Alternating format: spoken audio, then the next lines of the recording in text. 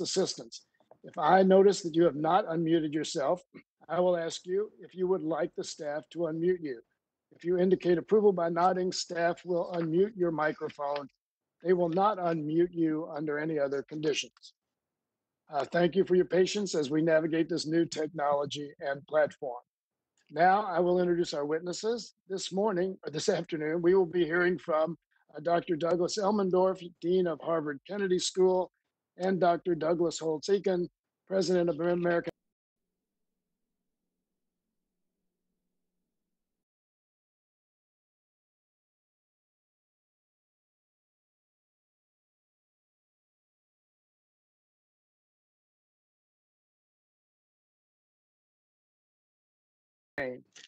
We are mourning the loss of more than 100,000 Americans to the coronavirus.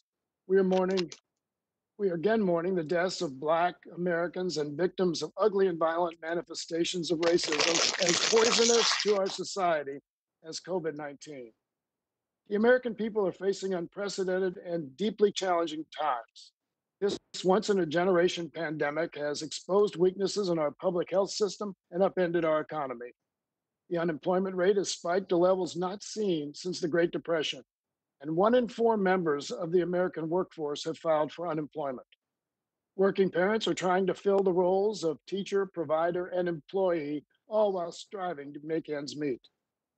And while the American people are resilient, it is our responsibility as their representatives in Congress to not only ensure our nation has the resources and opportunity to heal from the trauma that has rocked our nation, but to also enact proactive policies that will mitigate the damage, bolster our recovery efforts, and bring our nation together in strength. Today, the House Budget Committee is joined by 2 expert witnesses, Dr. Douglas Elmendorf and Dr. Douglas Holtz-Eakin, who have a combined decade of experience leading the Congressional Budget Office. They will help us examine how, on a broader scale, the COVID-19 pandemic has impacted our economy and what Congress must do to lessen the fallout. While the support Congress has provided to date has helped to alleviate hardship for millions of Americans and avert an even worse economic collapse, there is still much more that needs to be done. COVID-19 still poses a severe risk to workers, communities, and our economy. There is no definitive treatment, no vaccine, and the United States is still considered the global hotspot. The White House is continually derelict in its duty to lead or implement a national strategy on the PPE supply chain and now on testing and tracing. The economic impact has been brutal, and it has discriminated against our most vulnerable communities. Nearly 40% of households earning less than $40,000 a year experienced a job loss in March, compared to 13% of households earning more than $100,000. 1/3 of America's parents expressed concern that their children would be forced to go to bed hungry because they exhausted their food supply before they could afford to buy more. The number of working Black business owners has fallen by 40%, nearly double the national decline. Coronavirus has caused a lot of uncertainty, but this much is clear. Congress must develop a plan so Americans are never forced to choose between paying their rent or putting food on the table, filling their child's prescription, or paying their utility bill, exposing their loved ones to a deadly virus, or losing their job. And contrary to what some of my Republican colleagues might say, there is no time to wait and see. At the end of this month, small businesses across America will lose PPP coverage, which could lead to permanent closures that will shutter main streets and decimate local communities. At the end of July, more than 40 million unemployed Americans will lose emergency benefits that have kept them afloat. State and local governments will continue to shed jobs and cut critical resources as they strain to balance their budgets. Absent further action, CBO estimates that unemployment would average 9% next year and would not fall below 6% until 2026. Over the next decade, we will face a nearly $16 trillion cumulative loss in nominal GDP. The United States cannot afford to wait for this administration or Leader McConnell to grasp the severity of this crisis. The American people need us to push the recovery along and keep support flowing. And we are well positioned to provide this necessary aid. We have the fiscal space to implement an aggressive and sustained fiscal response that prioritizes the urgent needs of our constituents and protects the economy in both the near and long term. We can, as Fed Chair Jay Powell says, make people whole. In fact, many experts caution that failing to support our economy and promoting a strong recovery poses a greater threat to our economic and budget outlook than deficits today. Mitigating real pain and suffering in the economy and in homes and communities across America should not be a partisan issue. Abandoning the American people is not an option. Congress must see this recovery through. I look forward to hearing from our witnesses and my colleagues on this critical and urgent effort. With that, I yield 5 minutes to the ranking member, Mr. Womack, for his opening statement. I thank the chairman for holding the hearing, and thank you, Dr. Holz-Eakin and Dr. Elmendorf, for being with us today.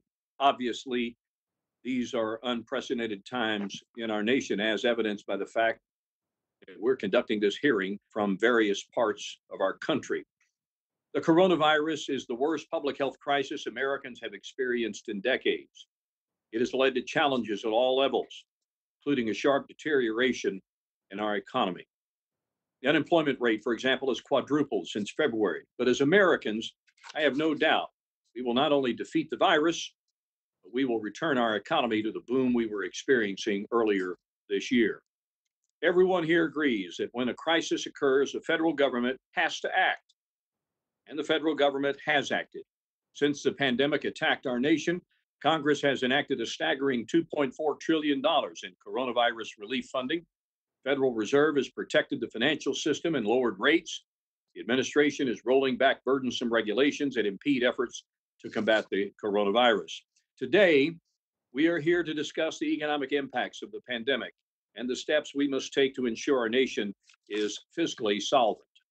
There are several things going through my mind on how to move forward. First, how do we make sure that the policies we enact are doing everything possible to defeat the virus, to boost the economy, and to get Americans back to work? Second, how do we make sure that we avoid adopting policies that do more harm than good? For example, although well-intentioned, I have heard firsthand from small businesses about how additional unemployment benefits have kept people home instead of on the payroll. As we work to reopen the economy, we should reanalyze policies with these types of unintended consequences in mind. Third, how do we balance the responsible use of taxpayer dollars with addressing the challenges we face? The $2.4 trillion in financial relief is not free money. These are taxpayer dollars that will, at the end of the day, ultimately need to be paid back to the U.S. Treasury. Future generations will bear that burden. What's particularly frustrating to me is that during normal times, we fail to do our job. We fail to pass a budget, to put our country on a fiscally sustainable path, or even do a budget at all. That's right. We as the Budget Committee didn't do our job before the pandemic. Will we rise to the occasion and make the tough, critical choices that our constituents sent us to Washington to make? I believe now's the time for us to actually do our work. After incorporating the effects of the coronavirus and associated legislation, CBO is now projecting a deficit of $3.7 trillion for fiscal 20, which would be by far the highest deficit recorded in U.S. history. It's imperative that policymakers establish and enforce policies guiding fiscal responsibility as subsequent COVID-19 relief bills are considered. If we'd been doing our job all along, funding the crisis would not have been as daunting to our fiscal future. We cannot keep getting away from doing our job, especially when we are in normal times. Today, I look forward to hearing from both of our esteemed witnesses. Tomorrow, I look forward to beginning the task at hand as we, as members of the Budget Committee, address the deficit and debt faced by our nation. Thank you, Mr. Chairman, and I'm glad to yield back the balance of my time. I thank the ranking member for his opening statement, and if any other members have opening statements, you may submit those statements electronically to the clerk for the record. Before I introduce our witnesses, I ask unanimous consent that to insert a letter from the National Association of Counties into the record. Without objection, so ordered.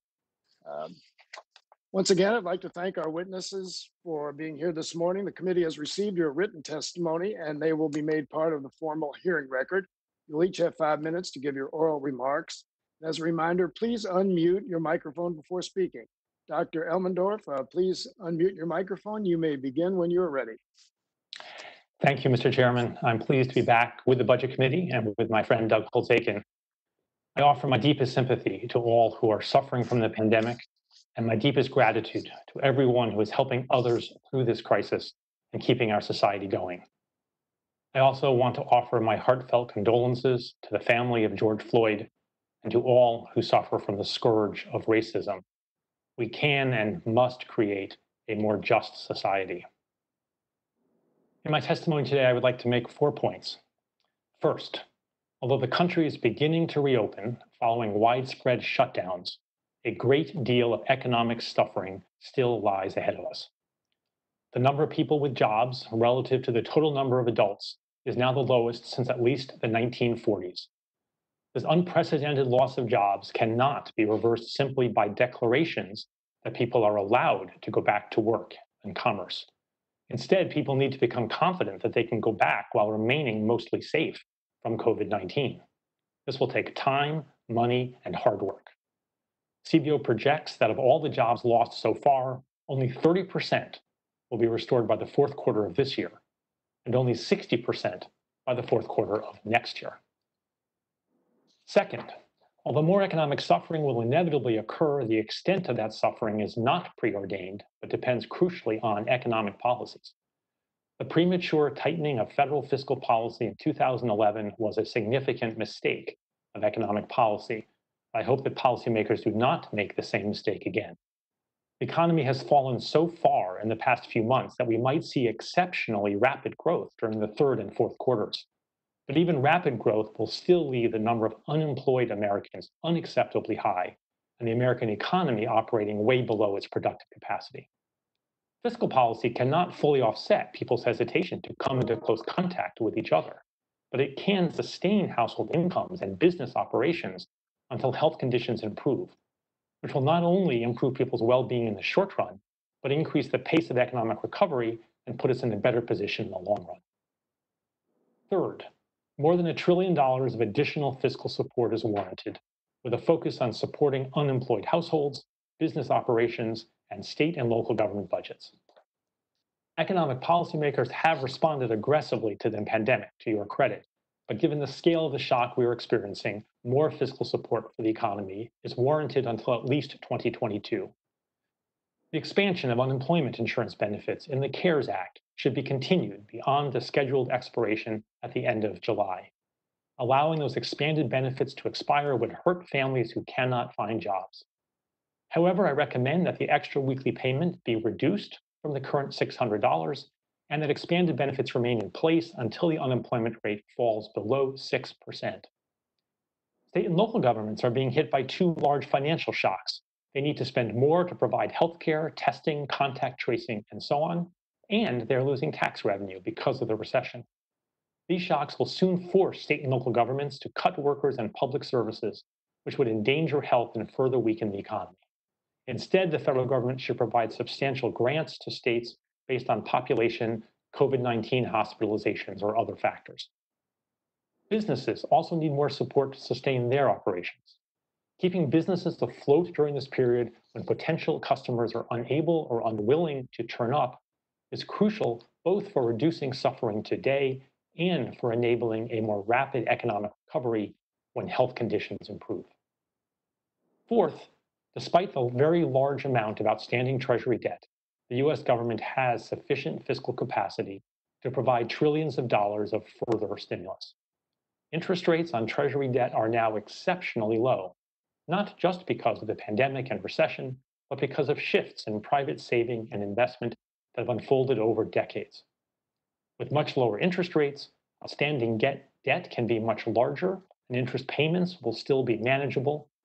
And with lower interest rates, the optimal amount of outstanding debt is larger. The federal government should borrow more than it would otherwise. We will ultimately need to raise taxes and reduce spending substantially, but we can and should wait to do that until we have rebuilt a vibrant economy with full employment. Thank you very much. Uh, Thank you, Dr. Elmendorf, for your statement. I now yield 5 minutes to Dr. Holtzik, and you may unmute and begin when you're ready. Thank you. Thank you, Mr. Chairman, Ranking Member Womack, and members of the committee. It's a pleasure to be in front of you once again. Let me associate myself with the remarks of Doug Elmendorf about the search for justice in the United States. And to prove that all Dougs really are alike, I have 4 points to make. Point number one, while we hear about how bad it is out there, it's often hard to put in perspective the magnitude of what has happened to the US economy. We entered 2020 growing solidly, and in January and February, we grew quite well. We had record low unemployment, rising wages among the least skilled and lowest income workers. Labor markets were strong. And when the pandemic hit in the middle of March, households became so frightened that in the course of 2 weeks, the first quarter turned into negative growth at an annual rate of 5%. The economy contracted by 1.25%. We had a record decline in household confidence. We had a record decline in retail sales. 2 out of the 5 percentage points decline in GDP were accounted for by reduced use of health services. People simply stopped going out and going to the doctor. And we began a succession of numbers that staggered the mind. We saw 6 million individuals apply for unemployment insurance in 1 week, 10 times larger than any previous week in the history. We saw 20 million jobs lost in April, again, 10 times larger than any previous monthly loss that came with the demobilization after World War II. We saw the unemployment rate climb by more than 10 percentage points, again, 10 times larger than anything we'd seen before. And once again, this morning, we saw in the ADP report the loss of 2.7 million jobs. We usually talk about hundreds of thousands of jobs. We're talking about millions of jobs, 10 times the scale of normal events. The CBO estimates that in the second quarter alone, the US economy will contract by 11%. In the worst entire year of the Great Depression, 1932, the economy contracted by 12%. We are experiencing this enormous downdraft in the US economy. To their credit, policymakers, yourselves included, have moved quickly and dramatically to counter this downfall. The Federal Reserve quickly cut rates to zero. It pledged open-ended, unlimited amount of liquidity, cash into financial markets to stabilize them. It set up special lending facilities for primary dealers in commercial paper and others, money markets. It did a tremendous job in keeping a real crisis in the economy from migrating into a financial sector crisis like we saw in 2008. They deserve tremendous credit for insulating financial markets, which have continued to work remarkably well. The Congress passed the CARES Act along with the Family First Act and the Paycheck Protection Increase Act, all of which were valuable steps in supporting the economy. The combination of checks sent to households and pandemic unemployment insurance has supported households dramatically. In last week's information we got on personal income and outlays, personal disposable income grew at an annual rate of 2.1% in April. That's a remarkable thing, but only because government transfers increased at an annual rate of $3 trillion, and households saved a third of what they got. So the Congress has done a great job of insulating the household sector from the downdraft, and for the moment, they remain in pretty good shape. The Paycheck Protection Program has received a lot of complaints about its design, about the execution, but all of those flaws notwithstanding, in the worst month in the history of the US economy, in April, it got over $500 billion into the hands of small businesses to preserve their function and to keep their employees at work. I think it's a tremendous accomplishment. In fact, the missing link in the CARES Act is the $500 billion that Congress gave the Treasury to support lending to states and localities through a municipal liquidity facility and to mid-sized and larger businesses through the Main Street Lending Program. To this date, not a single dollar has flowed out of those facilities. That is something that needs to be rectified quickly, and that would be a tremendous assistance. That $500 billion could turn into $3, $4, $5 trillion in additional support for the U.S. economy. It's a major part of what Congress should do. So it's a big downturn. It necessitated a very big response, and we've seen, as a result, large increases in the deficit. I want to just emphasize that they were necessary, they were appropriate, and that going forward, more may yet be needed. Third point is that we're not done. We now have to find a way to operate this economy in the presence of a virus that remains active, for which there is no vaccine, for which we are searching for adequate therapeutics, and where contact testing and contact tracing is not yet sufficient. So we have a challenge in operating the economy going forward. That's the main challenge facing Congress right now. That's a very different challenge than what it faced in the past. Last thing, and I know I'm out of time, there is now a large amount of debt. And the minimum thing that a country has to do is to stabilize its debt relative to GDP. This country has not done that in the 21st century. It now is faced with doing that in the aftermath of this crisis with much higher level of debt. I encourage the members to focus on that task in the years to come. Thank you, Dr. Holtz-Eakin, for your testimony. And we will now begin our question and answer period. As a reminder, members can submit written questions to be answered later in writing. Those questions and the witnesses' answers will be made part of the formal hearing record. Any members who wish to submit questions for the record may do so by sending them to the clerk electronically within 7 days. As is our custom, the ranking member and I will defer our questions till the end. So I now recognize the gentleman from Massachusetts, Mr. Moulton, for 5 minutes. Thank you, Mr. Chairman, and thank you both for coming here and testifying before us today. I want to start, as everyone has started so far, by acknowledging everyone who is suffering from the direct or indirect effects of the coronavirus. Also by expressing my sympathies for George Floyd, his family, and all the people in America who face the scourge of continued racism today. And also to offer my praise and support for those great patriotic Americans who today march in peaceful protest, engaging in that historically American practice of free speech and dissent in order to uphold our founding principles, our American values, and our sacred Constitution. Dr. Holtz-Eakin, I'd like to start with you. Early on, the coronavirus pandemic was characterized as the great equalizer by some, and I think many of us are disturbed by just how wrong that has become. Others were not surprised to learn that the same communities of color and low-income communities that face discrimination and access to opportunity from education to employment to healthcare are the same communities most greatly impacted by the coronavirus. All those workers that we once thought were expendable are now the ones who are essential, and they are on the front lines of this and suffering the effects. You testified before the Committee on Ways and Means recently about the disproportionate impact of COVID-19. Can you share some recommendations for how we should address that, and specifically how we should think about it here on the Budget Committee?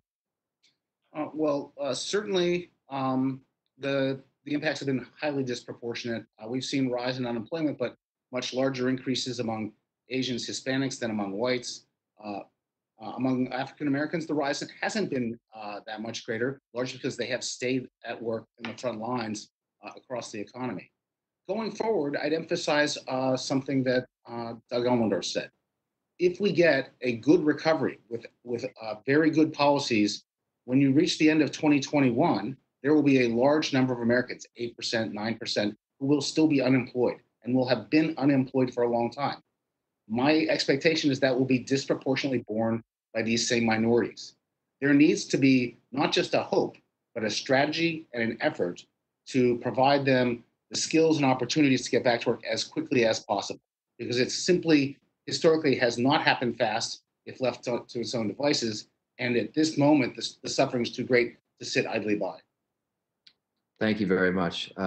Dr. Elmendorf, good to see you as always. I want to first say how much I agree with my friend, the ranking member from Arkansas, who said that we failed to do our job to balance the budget when we could in order to prepare for a moment like this.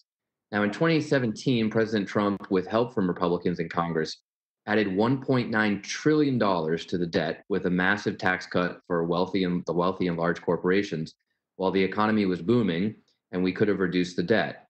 The CARES Act had a similar cost, coming in at $1.8 trillion over 10 years, but benefits working Americans in a time of significant need. Dr. Elmendorf, which was the moment for reining in the deficit, between 2017 and 2020, when we had a strong and expanding economy, or today when we face a pandemic and the most severe economic conditions since the Great Depression? It makes much more sense, Congressman, as you know, to reduce budget deficits when the economy is strong and when the economy is weak. As Doug Holzaken and I have agreed, this is not the time to do that. It was appropriate for the Congress to provide very substantial fiscal support. And as I said in my testimony, I encourage you to provide more because our people and our economy need it. So if we spend and do too little this time, what risks does this present for long-term growth, interest rates, and the actual cost of our debt payments in the long run? If businesses fold and their workers are laid off, then the recovery will be much more protracted, much more painful for people. And the tax revenue that the federal government takes in will be lessened. Whereas if we can build a strong recovery, that will be good for individuals and households, it will be good for the economy, and it will be good for federal revenue. Nobody looks back at the Great Depression and says that the problem was that Congress did too much. Thank you both.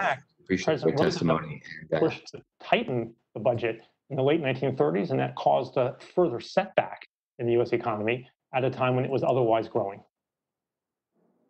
Right. Thank you both very much. Mr. Chairman, I yield back. Gentleman yields back. I now recognize the gentleman from Georgia, Mr. Woodall, for 5 minutes. Thank you, Mr. Chairman. I want to pick up where Mr. Moulton left off. No one did accuse Congress of doing too much, but they did accuse some policymakers in trade sections of doing too much. We want to do a lot. And my concern is whether we are going to borrow it all or whether we're going to collect it in tax revenues, we can only spend each dollar once. You all have both expressed a desire that we move quickly. You've both expressed a desire that we move forcefully. What I want to understand is the disconnect between moving quickly and moving efficiently. We pushed those dollars out as fast as we could in March, but no one would say we put every dollar in the right place. Help me to understand the risks and the benefits of moving too quickly and putting dollars in places where they're not fully utilized, or moving too slowly and making opportunities to use those dollars more expensive later. Who would you like to answer, sir? I need the correct answer. Which one of you has it? Let me start, and then I'll yield to Doug Elmendorf. I think looking back, in the sort of types of mistakes you want to make, the emphasis should have been on speeding, getting money out the door, and less emphasis on targeting and worrying about who, quote, deserved it. The character of the crisis was different than anything we've had before. It was a rolling cascade of cash flow crises in the economy. Customers disappeared. People had no cash. They stopped paying their suppliers. They sold everything they owned in the stock market. And so getting cash out there into the business world to maintain the contact with their employees was at a premium. It will be different going forward. I think going forward, you should think hard about ways in which you can allow workers and businesses to conduct their trades in the presence of the virus. This reminds me of the period after September 11, 2001, where we had to learn how to operate the economy in the threat of terrorism. And we had to do things differently. We had to inspect every cargo container. We set up the TSA. We're going to have to find a way to have people be confident they can go to work safely, confident they can go to a business safely. We're going to have to physically change some workplaces. Most businesses are not going to spend their initial time back worrying about expanding. They're going to worry about how can we operate safely, and there should be a premium on making sure that can be done. Testing, therapies, vaccines, but also workplace modifications that allow everyone to feel safe in the conduct of their enterprise. That will allow us to recover more quickly to the extent we can. That's an efficiency issue. Dr. Elmendorf, I saw a head nodding there. Any disagreement there or anything to add? So I agree with what Doug said, but let me add, I think there is still considerable urgency around certain aspects of fiscal interventions. One trigger that's very important is the expiration of the expanded unemployment insurance benefits at the end of next month. It would be a terrible thing for an unemployment rate, but at that point will probably be between 15 and 20%, the highest we've seen in this country since the Depression. And to let these expanded benefits expire would do terrible harm to people and hinder our ability to recover. I also am quite concerned about businesses that have not been able to access support.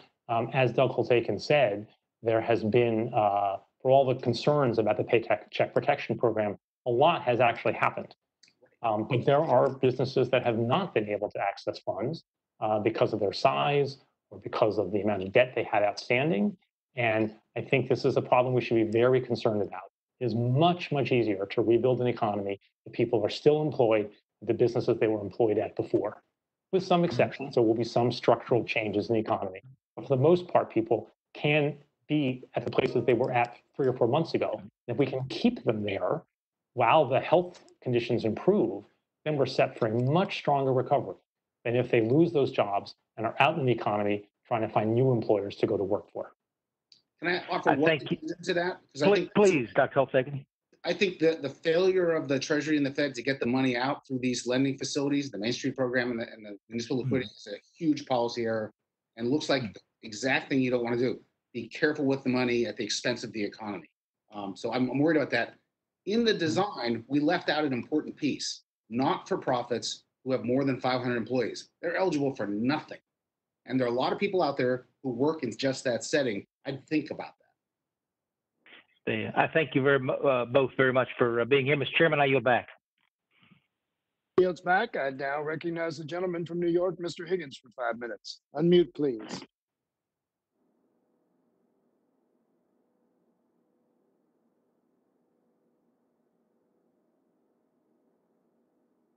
Mr. Higgins, please unmute.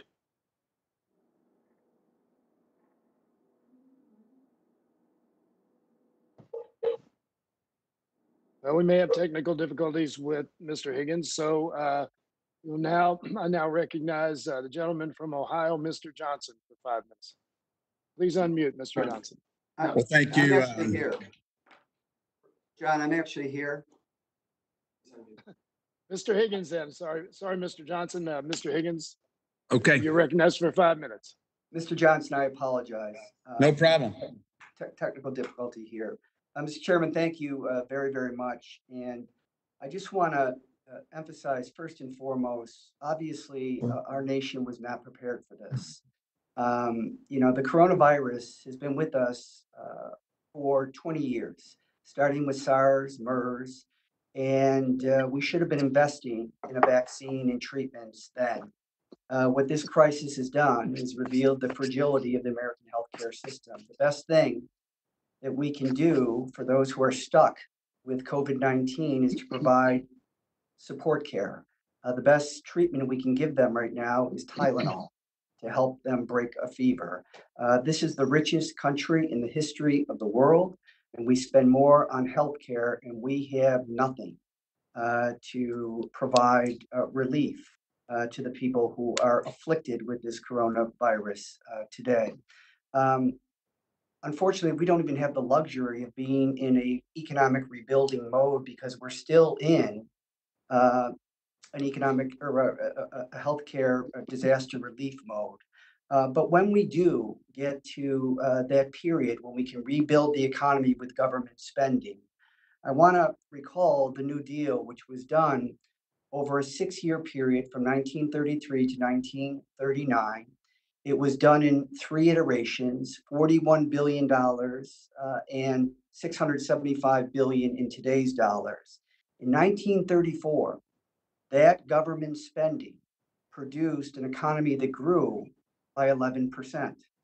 In 1935, that government spending produced an economy that grew by 9%.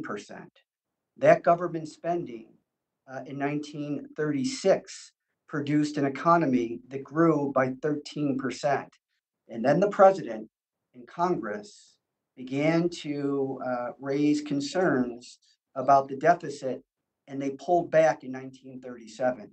And the economy contracted by nearly 3.5%.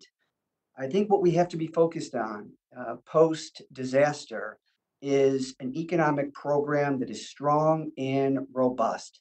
The American economy, despite having grown before February for 10 consecutive years, hasn't exceeded 3% economic growth since 2005.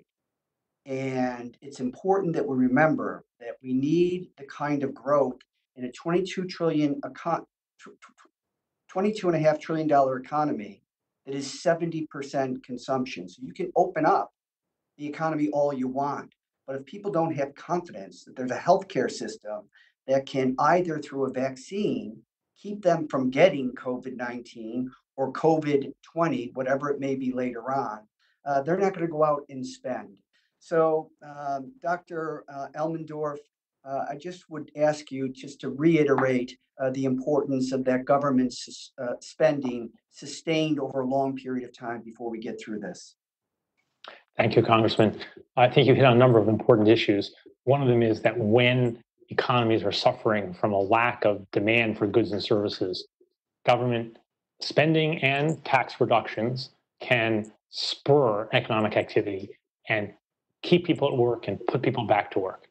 That is the lesson that was forgotten in 1937, as you said. It was forgotten in 2011.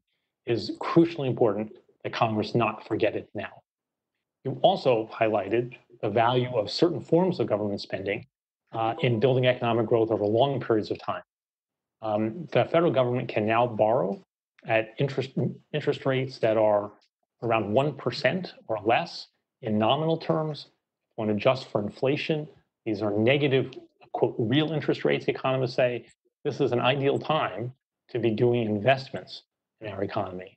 And some investments, of course, need to be done in the private sector, and maintaining strong demand in the economy will encourage private businesses to invest. But some very important investments need to occur in the public sector. And some of those investments will enhance the efficiency of the economy, more research and development spending, more infrastructure spending. But also some of those investments will spread the benefits of a growing economy across our population, will lead to more coming together rather than being pushed apart. Those are investments in education, but also in certain forms of infrastructure that can help build a stronger society. So for both the short term and long term, government spending can play an absolutely critical role. Thank you. Thank you, Mr. Chairman. I yield back. It's back, and now once again, coming live from the actual hearing room of the Budget Committee. I think our only resident there today, Mr. Johnson of Ohio, is recognized for 5 minutes. Well, thank you, Mr. Chairman. And it's good to see all of my colleagues here today, all of you. And I trust all of you are staying safe and healthy. You know, without question, these are indeed difficult and challenging times, but our history tells us that it's through great challenges that America's exceptionalism shines the brightest. I have no doubts that our great nation will do what we've done every time we have faced seemingly insurmountable odds, and that's to emerge stronger and more united in our commitment to our values than ever before. We're problem solvers. We'll get through this. So I appreciate, Mr. Chairman, you convening this hearing to discuss the economic impacts of COVID-19. I hope it is one of many discussions yet to come. There is no question that COVID-19 has negatively impacted our constituents, businesses, schools, communities, and our economy since the outbreak was declared a national emergency on March 13th. In February, our economy was strong and our national unemployment rate was at 3.5%, a 50-year low. In April, as a result of COVID-19 and the efforts to stop the spread of the disease, the national unemployment rate rose to 14.7%. The economic impacts of COVID-19 have been especially difficult for Ohioans and my constituents in Eastern and Southeastern Ohio, who largely depend on work from small businesses. In April, 823,700 Ohioans lost their jobs, and the unemployment rate, which was 4.1% last year, rose to 16.8%. People are hurting and businesses are suffering. It's time to reopen America and get Americans back to work and bring our economy back to the pre-COVID-19 levels. Congress has an important role in helping our communities and our economy recover from this pandemic as quickly as possible. And we must act responsibly to address the fiscal problems facing our nation. This is not the time to play politics. We cannot let this pandemic be a justification for massive government spending and policies that will continue to drive up our national debt and deficits. We cannot and must not let the pandemic be an argument for Medicare for all. We have a responsibility to strengthen and preserve vital safety net programs like Medicare, Medicaid, and Social Security. And more importantly, we have a responsibility to reform them to make them better for everyone. Congress must act to remove barriers to employment and economic activity, increase access to rural broadband, review regulations that have been waived or modified during the COVID-19 pandemic, and consider if these regulatory changes should be made permanent. And of course, Congress must address the unsustainable growth of our federal spending and its impact on our national debt. You know, at the end of April, the trustees of the Social Security and Medicare trust funds issued their 2020 annual reports, which did not reflect the effects of the COVID-19 pandemic. I am very concerned as to what the pandemic and the resulting economic contraction will do to the finances of Social Security and Medicare. So, Dr. Holtz-Eakin, given the possibility that the Medicare Hospital Insurance Trust Fund and the Social Security Disability Insurance Trust Fund could be facing depletion within the next presidential term, do you believe Congress should make it a priority to reform these programs? I believe Congress is past due making a priority to reform these programs. I've been saying for years that it's embarrassing that our approach to our retirement program is to promise to cut retirees' benefits 25% across the board in retirement. That's a national disgrace. That's the current plan for Social Security. Congress should move quickly to remove that uncertainty. A program that is supposed to alleviate income uncertainty should not be such a great source of income uncertainty for our seniors. So please, that would be an outstanding priority for the Congress moving forward. Okay, well, over the past few months, federal, state, and local governments have waived or reformed many regulatory rules during the COVID-19 pandemic, including the easing of telehealth restrictions. Patients and healthcare providers in my district have told me that expanded telehealth has improved access to care, especially for those in underserved areas. So very quickly, and I know I'm out of time, Dr. Holtz-Eakin, in your view, how beneficial have these deregulatory actions been? And do you think there are additional deregulatory actions that Congress should consider? I think there have been some very important emergency waivers that HHS has provided. Telehealth in particular stands out, the things that they did to make that accessible. Going forward, however, that will not be something the administration can do. It will require legislation, so that should be on your list. Okay, thank you. I yield back, Mr. Chairman. Gentleman's time has expired, and now recognize the gentleman from Pennsylvania, Mr. Boyle, for 5 minutes. Well, thank you, Mr. Chairman, and I'm glad that we can, if not in person, we can still conduct the important work we have using modern technology, even with all of its stumbles and having to log in several times. It is certainly better than not being able to do this work at all. I want to thank both witnesses. I want to especially thank Dr. Elmendorf. It's good to see you again as dean of my alma mater, and have as an alum from the MPP program, an opportunity to put the degree to some use. Coming into state legislative office right in the midst of the Great Recession, as I did in 2008, beginning in January 2009, my whole experience as a state legislator was attempting to deal with always passing a budget on time and with no debt spending, while at the same time recognizing that our tax revenues had fallen off a cliff and were very slow to return. I never thought that so early I would have the unfortunate opportunity to apply those lessons learned to a similar, indeed actually worse situation. You've already covered, and a few other people have covered some of the, I think, lessons learned. Number one, go big and go robust early. You saw that with the $787 billion stimulus in the spring of 2009. A number two lesson is beginning in 2011, federal government made a great mistake. congressionally mandated deficit cutting and debt, if not debt reduction, debt containment was a real mistake. And while it didn't end the recovery, it certainly slowed it. And while it's good that we can look back that we had the longest economic expansion in American history coming out of that Great Recession, we all know now, and I think economists across the board, regardless of ideology, are in agreement that it could have been more robust on an annual growth basis than it ended up being because of that focus.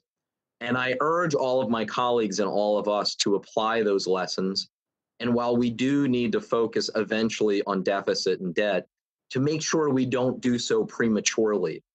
So exploring this idea in terms of when the appropriate moment would be to pivot, I'm curious for either of you what your thoughts would be in terms of benchmarks. Would it be an unemployment rate sub 5%?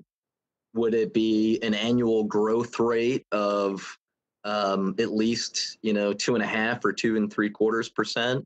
What would be the sort of benchmark or benchmarks that we could point toward now to give people confidence? Yes, we will focus on deficit and debt, but when it's appropriate and not prematurely like we did in 2011, when the unemployment rate was still 7.5% at that time. So thank you, Congressman. I would look at a few indicators. One is I think the unemployment rate would have to be back down close to where it was before we entered this severe recession.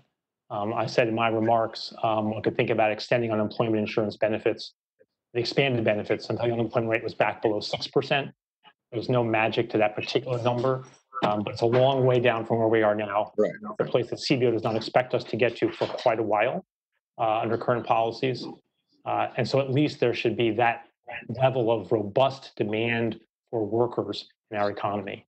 I think another important indicator might be whether the Federal Reserve has been able to bring interest rates back up of the zero floor where they sit today. In a normal times, the Federal Reserve moves the interest rates around in the short term to try to ensure the economy is at full employment and also inflation is close to the target. When that rate is down to zero, it hampers the Fed's ability to react. And so it would be good to have the federal funds rate back above zero again before the government tightened fiscal policy, because you don't want to start slowing the economy through fiscal tightening before the Federal Reserve can respond. Let me just, since I have 22 seconds here, quickly reclaiming my time for my last question. Could you talk about what the consequences would be if the federal government did not provide some sort of aid or further aid to state governments? What the consequences would be if suddenly you had a ton of state government workers laid off in the midst of an economy with an unemployment rate of almost 20%. That would accentuate the downward cycle, Congressman, rather than helping to keep us on an upward trajectory. It would be very bad for the economy and for the workers directly involved, and also for all of the restaurateurs and shop owners who would be serving those people if they had income to spend. Thank you. Exercising the prerogative of the chair, Dr. Holtz-Eakin, would you like to respond to the first part of that question about, I guess, benchmarks that we might use? Let me say 3 things. First, I would hope that this Congress and future Congresses would not make a particular error that past Congresses did and focus exclusively on discretionary spending, which is now a tiny part of the budget. It is inevitable and essential that the mandatories be addressed as part of this effort. As a result, point 2, you can legislate now to implement the slowing and the growth of those mandatories well in the future. And you do want the actual slowdown in growth to occur past any economic distress, but that you don't need to wait until then to do it. In fact, it's undesirable to wait. You want to give people lead time for changes in Social Security, lead time for changes in Medicare. So I think about that as part of it. I think that's very important. Great. Thank you very much. I now recognize the gentleman from Missouri, Mr. Smith, for 5 minutes. Please unmute. Can you hear me now? We can hear you. All right. Thank you, Mr. Chairman. I wish that we were all in the committee room with one another and in person, and we should be. The United States Senate, in fact, has been doing in-person hearings for nearly a month. And if you look at the average age of the United States Senate compared to the average age of the U.S. House of Representatives, we are a much younger chamber.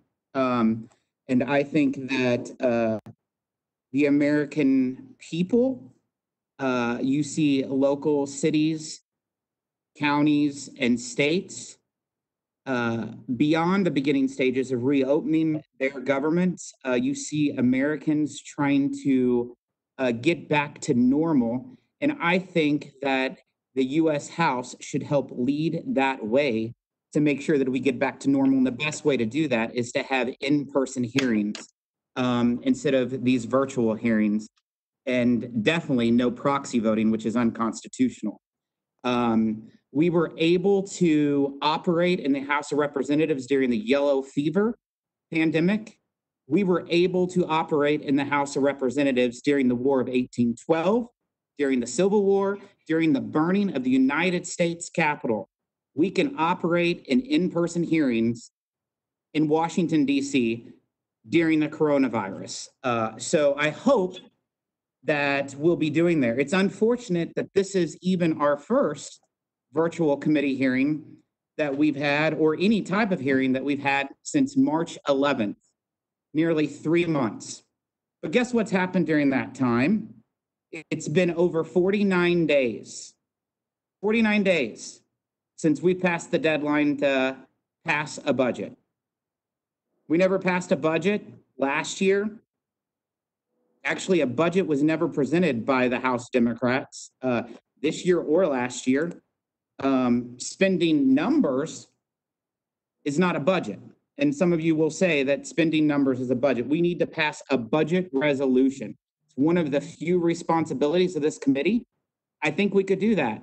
And I hope that we decide to actually try to work in doing that. There's essential workers all over the country working, whether it's the healthcare industry, whether it's the truck drivers, whether it's the folks that's stocking the shelves at the grocery stores. I think that the House of Representatives should be essential as well. I believe it is, but unfortunately the House Democrats do not, because we're not in person working, trying to pass a budget resolution, and our country is facing a lot of different issues at this time. Our spending is clearly out of hand, and uncontrollable deficits puts the liability on taxpayers and future generations to pay the bill. I know we are all well aware of this problem because we have held hearings on it. It's time for this committee to act rather than just talk about our nation's budget problems. This committee's consistent failure to put together a budget has put us behind the 8 ball. As we reopen the country and get the economy back up and running, we must keep in mind the budgetary effects of such policies. Going forward, we need to utilize pro-growth policies like those that delivered record low unemployment and got folks back to work. We should not be considering costly policies designed to keep Americans on government assistance. This committee needs to do its job, get to work, and set our country and future generations up for success. And that starts with a budget resolution. This committee must come together and take a hard look at our spending habits and set our country on a successful path for the future. As states across the country begin to safely reopen and Americans return to work, members of Congress should do the same so we can confront the problem head on. The Speaker has said before that members of Congress, quote, are the captains of this ship. We are the last to leave, close quote. What she failed to mention is that she thinks we should be the last ones to come back. These are difficult times for our nation, now more than ever. We cannot turn our backs on the job we were elected to do. It's time for Congress to lead by example and get back to work for the American people. I yield back, Mr. Chairman. Gentleman yields back. I now recognize the gentleman from North Carolina, Mr. Price, for 5 minutes. Please unmute. Am I unmuted? All Yes, right. you are. Thank you, Mr. Chairman. And I for one want to express my gratitude to you for scheduling this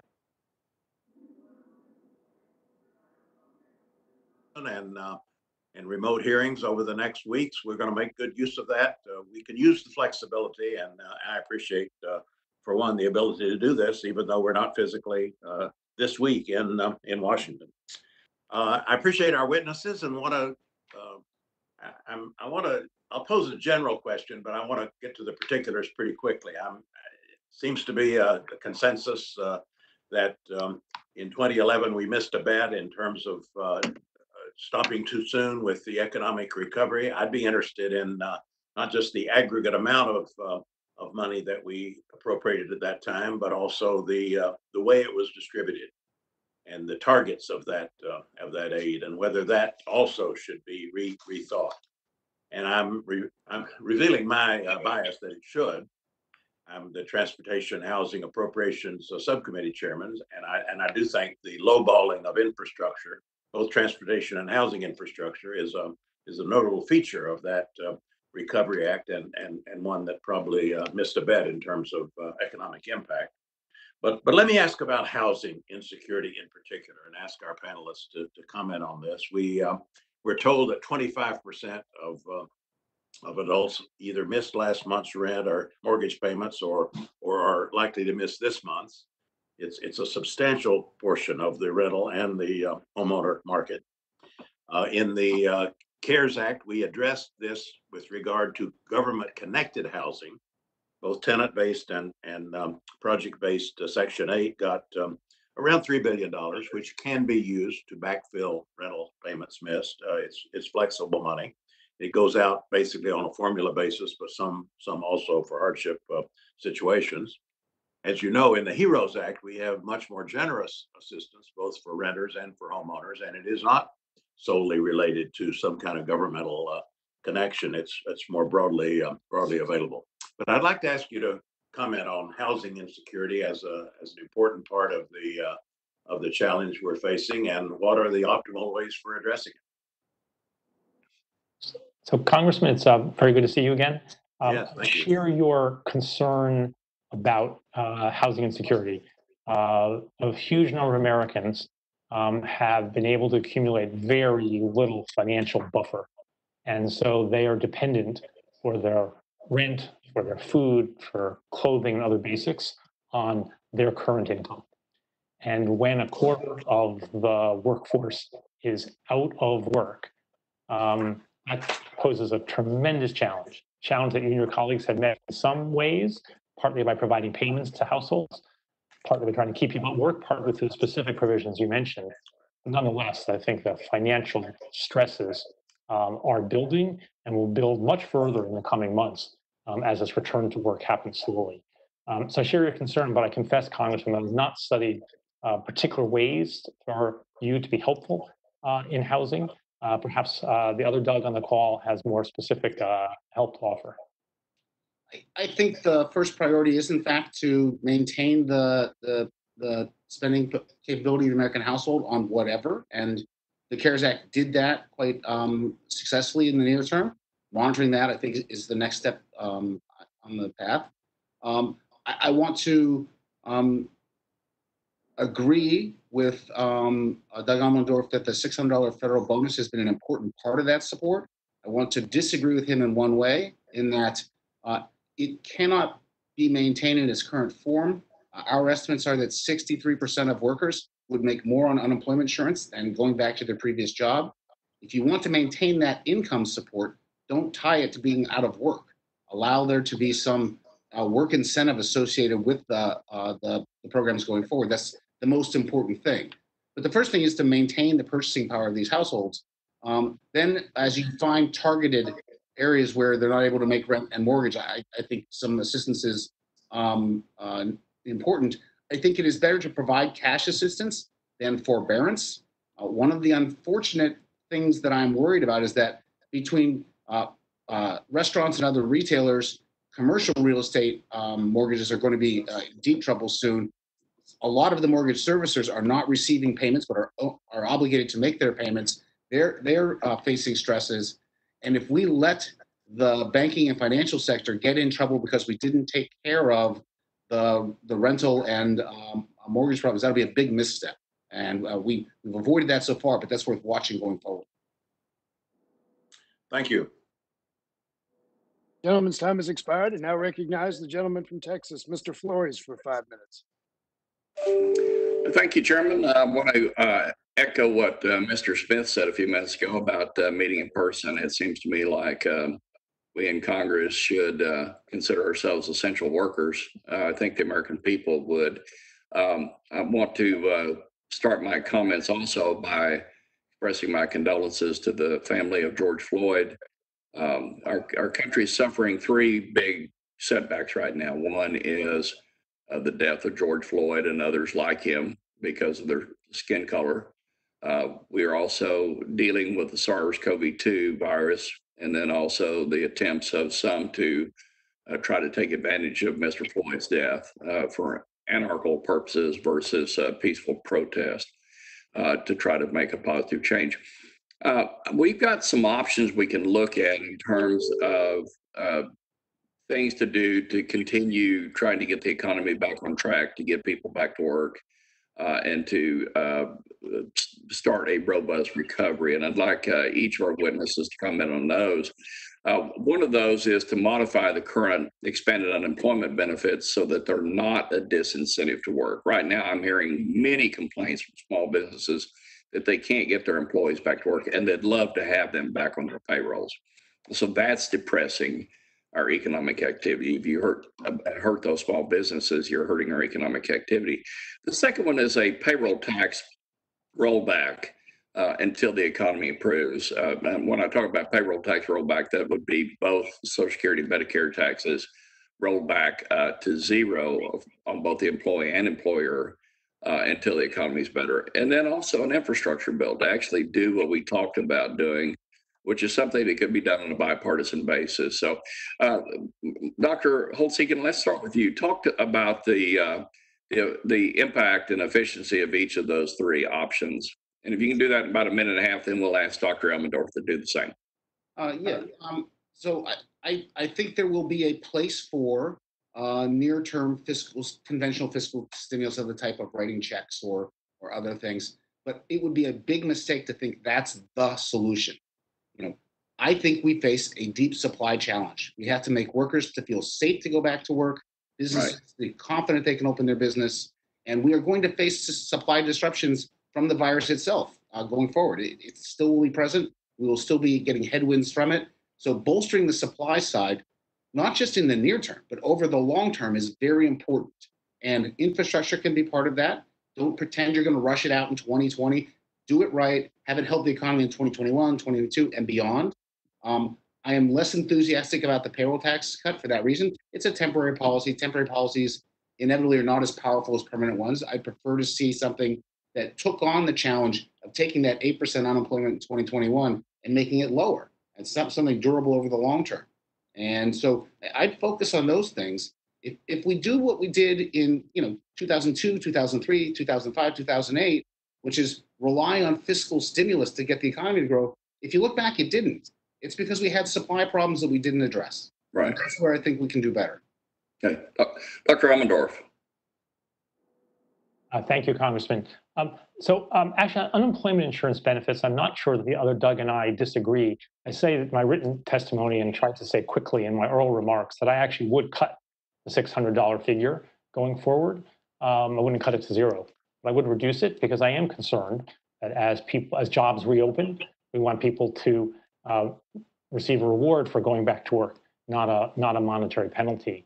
Agreed. I think it's very important. Georgia, for example, said that if you make less than $300 a week, when you go back to work, you get to keep getting your UI. That's my point. So that you get the income support, but you don't get the work distance now.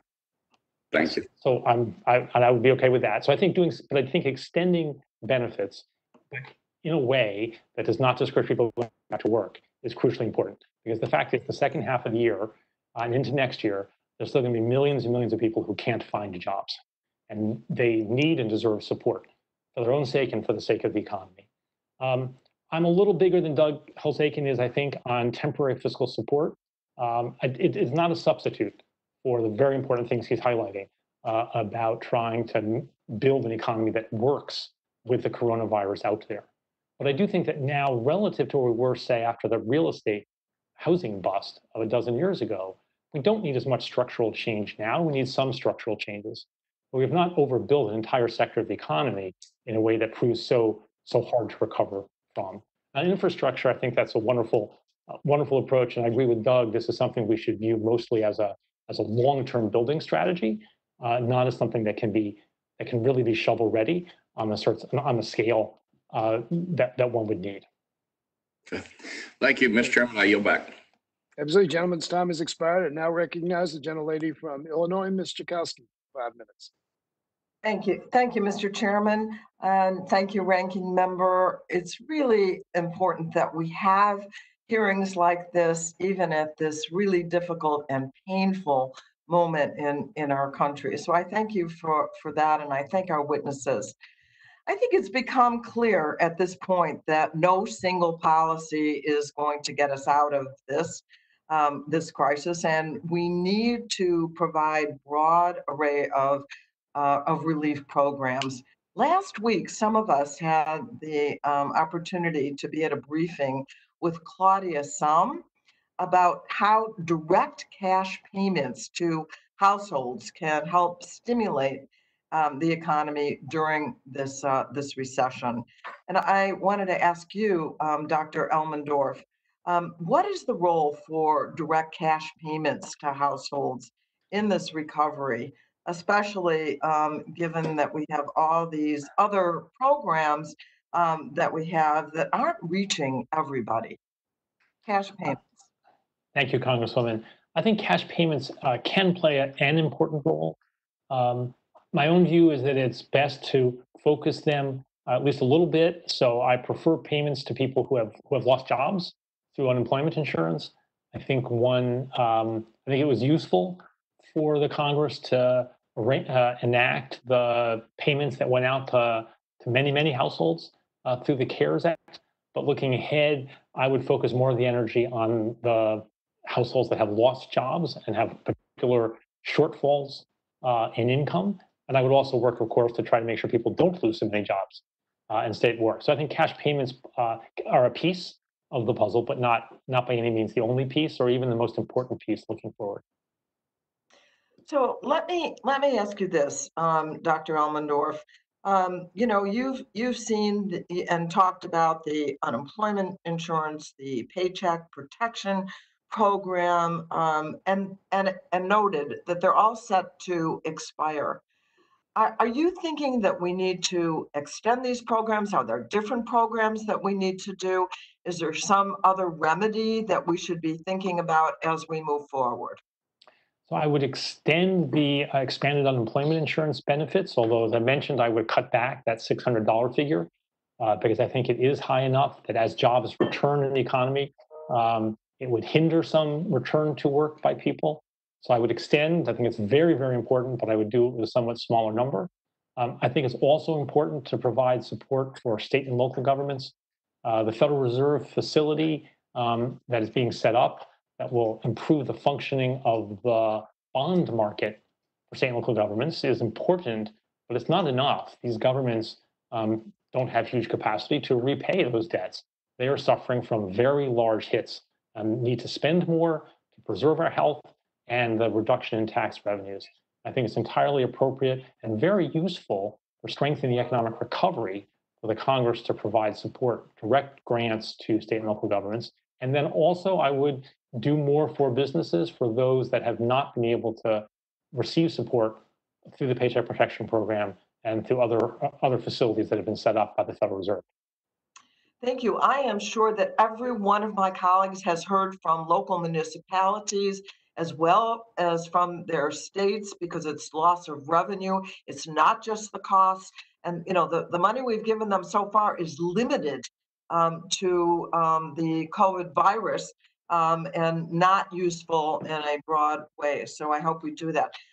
Let me ask you one more thing. There's this impetus to open. And I want you keep talking about moving the economy forward, but also addressing the health of the nation. Is there a way to really separate that now? Because I am seeing people who are tired of waiting. They're going out, they're mingling, they're having parties. What do you think? I think, Congresswoman, the most important part of economic policy now is health policy. And I've heard that again and again in presentations by economists trying to offer advice and forecasts for our path ahead.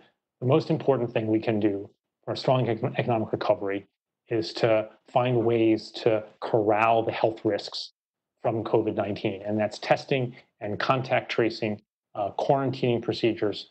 That's what we need to have to make people comfortable going back out of their houses and engaging with others more widely. There's some people who everybody wants to get back out. Some people are doing it anyway, but they are going to encounter bigger health risks.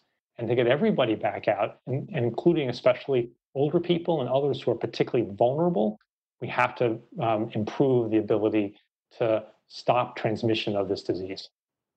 Thank you so much. I yield back.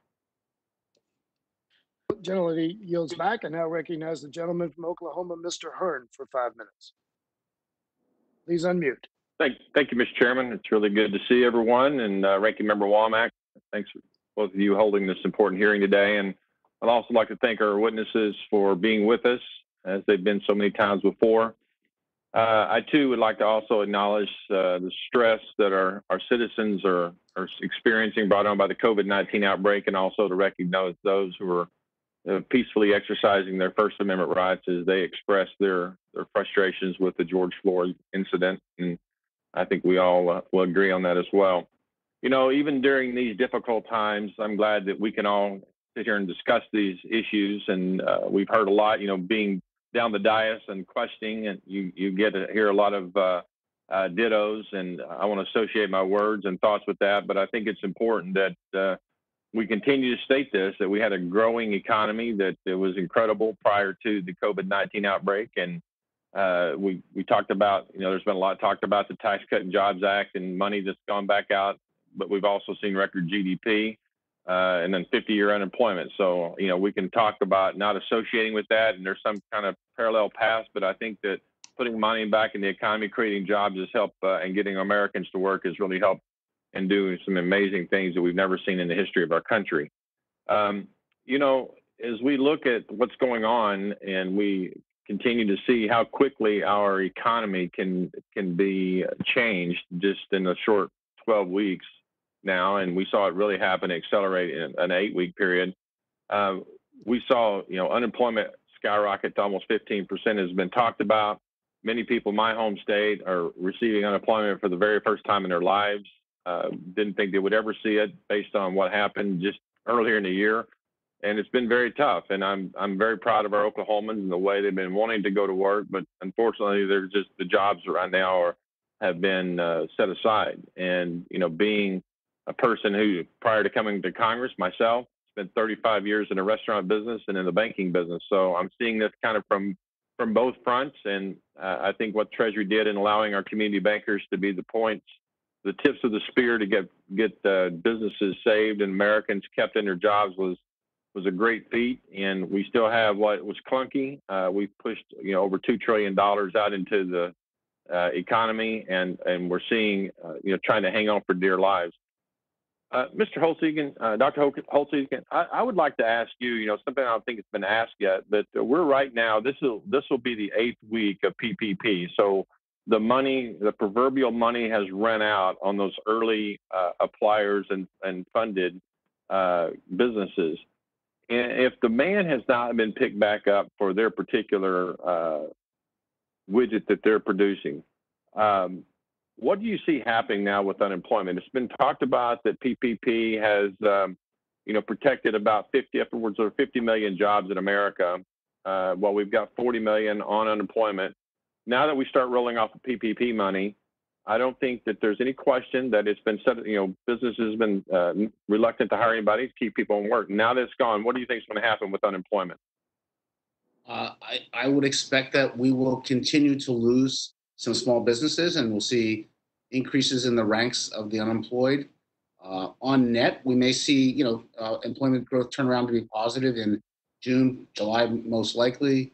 But that'll reflect the difference between what's going on in the larger companies who have been traditionally able to manage a temporary layoff, bring their people back. Of the 20 million, for example, in April, 18 were ostensibly temporary layoffs. So that's largely associated with bigger companies. I'm very worried about our small to mid-size businesses in the United States. Between the failure of the Treasury to get any money out through the Fed and the PPP's design flaws, despite the fact they got a lot of money out, it really could have been designed better. I think there's going to be some real distress in that area, and we should continue to find ways to support it. If I may, Dr. Holtz-Eakin, in the last 39 seconds we have here, what do you think the most immediate priority should be to ensure that we don't see this layoff now? The PPP is starting to roll off, and we're not going to be in Congress for another 30 days. So what do you see we should be doing immediately? I think you've done something very important in passing some flexibility down to 60% required for payroll, 24 weeks. Those are important, and there is still money. So that program can run for a couple of weeks, but when you came back, it's worth checking in to see if additional flexibilities, particularly on the lender side, to get them to participate more fully, especially with smaller businesses, less typically served businesses. I think there's some real liability issues that the Treasury's never fully addressed that are holding the program back. And those are reforms that you might want to consider to make. Thank you, Mr. Chairman. I yield back. Time has expired. Now recognize the gentleman from Michigan, Mr. Kildee, for 5 minutes. Thank Please you. unmute. Thank you, Mr. Chairman. And it is good to see everybody. I look forward to the time where we can get back into our committee room and be in the same space together. And it's good to have both of our witnesses back in front of us. I know we've spent a bit of time already talking about this issue of unemployment. I'd just like to maybe get your reaction to a couple of my thoughts. First, I do think it's important that we not let anecdote be some sort of a substitute for data. I'm really afraid that this narrative that people are willing to sit at home and collect unemployment is some sort of choice they're making because they don't want to work. They'd rather do that than work. The people I talk to who are unemployed, sitting at home, are grateful that they're able to make the decision to protect themselves and protect their family from this virus by staying at home. And most of the anxiety that I hear from people about whether they should stay on unemployment or go back to work has to do with fear of being exposed to the virus, not some sort of calculation that if they stay on unemployment for the additional 13 weeks till July 31, that they would be willing to risk the job that they could have for years in exchange for that return. Now, I get it that for those people, small numbers so far, who are having to make the choice about accepting a callback to work or remain on unemployment, there may be some small percentage of them that would make the decision to stay on unemployment because of the financial incentives involved. I think that problem is being overblown relative to the more central issue, and that is that people are afraid to go back if they don't believe they're going to be protected in the workplace. Having said that, I support extension of the unemployment benefit for two reasons, two really important reasons. One, it puts money and demand in the economy in a really robust way. I think that's critical. Secondly, we are going to hit a cliff for a lot of these people at the end of July if we don't do something to extend it. Now, I guess I intended to ask your support, but if I could get each of you just to opine more specifically on what modifications you think make sense, because I heard each of you say that we need to do more, and each of you expressed concern about us hitting this cliff. But it's one thing to say that in the abstract, we ought to make some modification. It's something else to say, what do we think we should actually do? For example, should we allow people to keep some of their benefit if they return to work? If we step down to say like a $450 benefit, is that enough? What I don't want to do is just throw the baby out with the bathwater. And you each have a minute to try to respond. Thank you. Really, really fast. Point one, safety in the workplace has to be taken care of independently for everybody. That shouldn't be a concern. That's a different issue. Step two, here's your menu. It's a temporary policy. When do you want it to end? If not July? December. Pick a date. Step 2, do you like cliffs? Probably not. So phase it out to the date we don't want to get rid of it. Step 3, how big do you want it to be when you jump off? 600, 450, whatever. Step 4, what do you want the work incentives to be? Do you get it whether you go to work or not? Do you get it only if you go to work, or do you get it only if you don't go to work? But those are all different than the purchasing power that it provides. That's the work incentive piece. So you've got a menu of things you can do. And at the end of the menu, you say, how do I target it? Everybody or low income workers, low wage workers? So, you know, the only thing not to do is extend what we have right now. That's the mistake. It needs to get fixed. Mr. Elmendorf? So, Congressman, I do agree with what you said. I'll offer a few thoughts on my own. I said in my written testimony 2 specific things. One is that I would reduce the $600 figure. Maybe $300 would be a reasonable number. I don't think this is the principal reason people have not gone back to work yet, but I do think it can become an issue as the economy recovers and more jobs become available.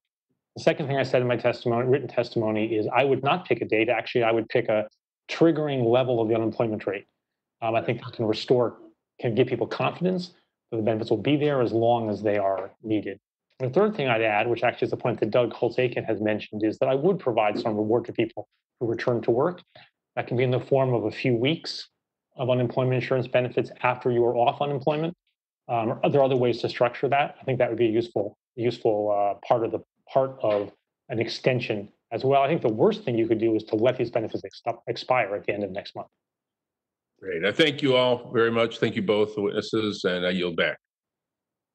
Gentleman's time has expired. Now recognize the gentleman from Texas, the best-selling author, Mr. Crenshaw, for 5 minutes. Thank you, Mr. Chairman. And listen, I want to start off by saying that this is a good hearing to have, and I appreciate you having it, Mr. Chairman. I appreciate our witnesses for being here. I feel a degree of shame for not being there in person. I hope we all do. This isn't Democrat or Republican. This is a leadership issue. Congress needs to be there. The country is in crisis. It's going through a pandemic. There are cities burning. We should be there, and we should feel horrible about this. And we can change that. We can all collectively say, we want to be there and show the American people that we, members of Congress, are willing to take a minimal amount of risk. And it is a minimal amount of risk. Let's just all be honest, and go and do our jobs. This is a leadership issue. We have to show the American people that I'm sure we're all very happy that Capitol Police are there guarding our offices right now. They're at work. I'm sure we're all very happy that we can order takeout right now because people are willing to cook that. I'm sure we're all very happy that we can go grocery store shopping right now because people are willing to do that. I disagree with this notion that Americans are so scared to go back to work. That is not what I am seeing anywhere in the country. Americans are very happy to go back to work. And they're very quick to understand that they are in control of their lives and they can choose how to mitigate risk. It's amazing what we can do when we just trust the American people. This is a really important committee hearing, and we have to make difficult decisions about how to make sure that our economy recovers, but we also have to agree on something really important. When we look back on what we've done as a horizontal lockdown, basically choosing the costliest possible option for some hoped benefit, we chose the wrong one. And we know that in hindsight. Again, this isn't blaming anybody. This is a human race problem. The entire human race did this. We said early on that we would lock down in order to save our hospital systems. Well, we saved our hospital systems. They weren't even close to being overwhelmed. We wrongfully thought what was happening in New York City could happen across the country. We engaged in a lack of critical thinking, unable to differentiate between the population density of New York City, the high international travel throughput of New York City and Italy. And we applied that to the entire country and told people they couldn't leave their homes. Again, a lot of this is in hindsight. It's hindsight. I just hope that if a second wave hits, like we all agree might happen, that we have learned these lessons, that we do not choose the most costliest possible option to keep our people safe. There are other ways to do it. We know who this virus hits the worst. We know how to engage in micro interactions to keep ourselves safe. We can trust people to do that. I'm watching businesses all over the country open their doors back up and establish common sense policy. You know who hasn't established a lot of common sense policy? A lot of our local and state leaders across the country. telling people that they should be arrested because they're walking alone on the beach. This is not based in science. This is based in nonsense and fear. And as members of Congress, we should be there to demonstrate to the American people that we are not fearful, that we're willing to engage in the minimal amount of risk just to show the American people that we're leaders. Dr. Elmendorf, good to see you again.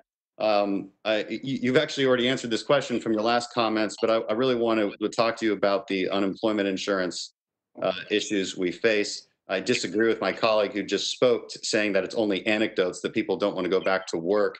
That's nonsense. It's true across the country that people are not going back to work because they're faced with a very difficult financial situation. Why on earth would they make an irrational decision to go back to work when they're making more money off of work? I proposed something called the Jumpstart Act, which basically says what you just said. Allows workers to keep that weekly extra benefit even if they go back to work. Gives states the options to do that through July 31st. Sounds like you agree with something like that. Is that correct? I haven't read the details, Congressman, but as you've described it, yes, I agree with that. I appreciate that. And Dr. Holtz-Eakin, I've heard this notion that it seems that just because some extra spending was appropriate, and we all agree that it was, that more must be appropriate. And I've heard this supposed economic consensus that in 2011, that the Budget Control Act was a terrible idea. So do you agree with this notion that since some extra spending was appropriate, that more must always be better? What's our limit? How do we ascertain that correctly? As I've said, I hope quite clearly think that Congress acted appropriately against a large problem with a large response, but it should in the future do only what is necessary.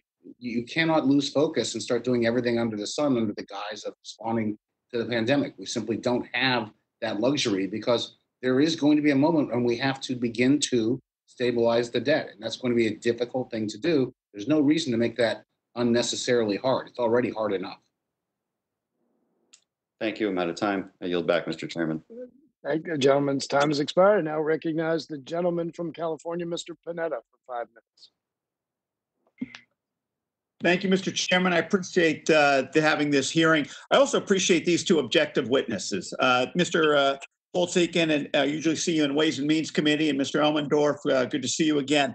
Once again, I really appreciate your straightforwardness and your objectiveness when you come to such to talk about and have testimony about such an important and serious issue like this. So thank you very much. Look, I too would love to see you there in person.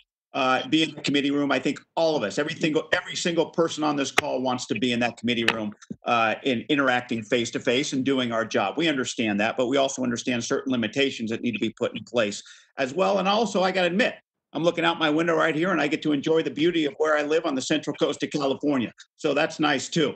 But that being said, there's an issue in the sense that there are a lot of people come here to the central coast of California in normal times to experience this beauty. A lot of tourism, a lot of hospitality. Unfortunately, that's not happening. Unfortunately, our local counties, our local cities that rely on that hospitality are taking a big hit right now because people aren't coming. And unfortunately, in regards to the CARES Act, there wasn't the direct funding to the small towns and counties like we have here on the Central Coast to provide them the relief that's necessary, at least directly, like I said. Now, obviously, we changed that in the HEROES Act, and we put a certain formula in to take into account those small cities, those small counties. But there are still, we haven't agreed to that at this point. Hopefully it comes back, and hopefully we prioritize direct funding to state and local counties, especially smaller ones, when it comes to any sort of next stimulus package for the relief package for this pandemic. Now, Dr. Elmendorf, obviously, you know a lot about the Great Recession and the Recovery Act. And in regards to the funding for state and local governments, can you do you have any sort of insight as to why it was important to provide that type of funding to state and local governments? I think there are two crucial reasons, Congressman. One is about the provision of public services, and the other is about maintaining and building a stronger economic recovery. So we know the state and local governments are restrained in many ways by balanced budget provisions.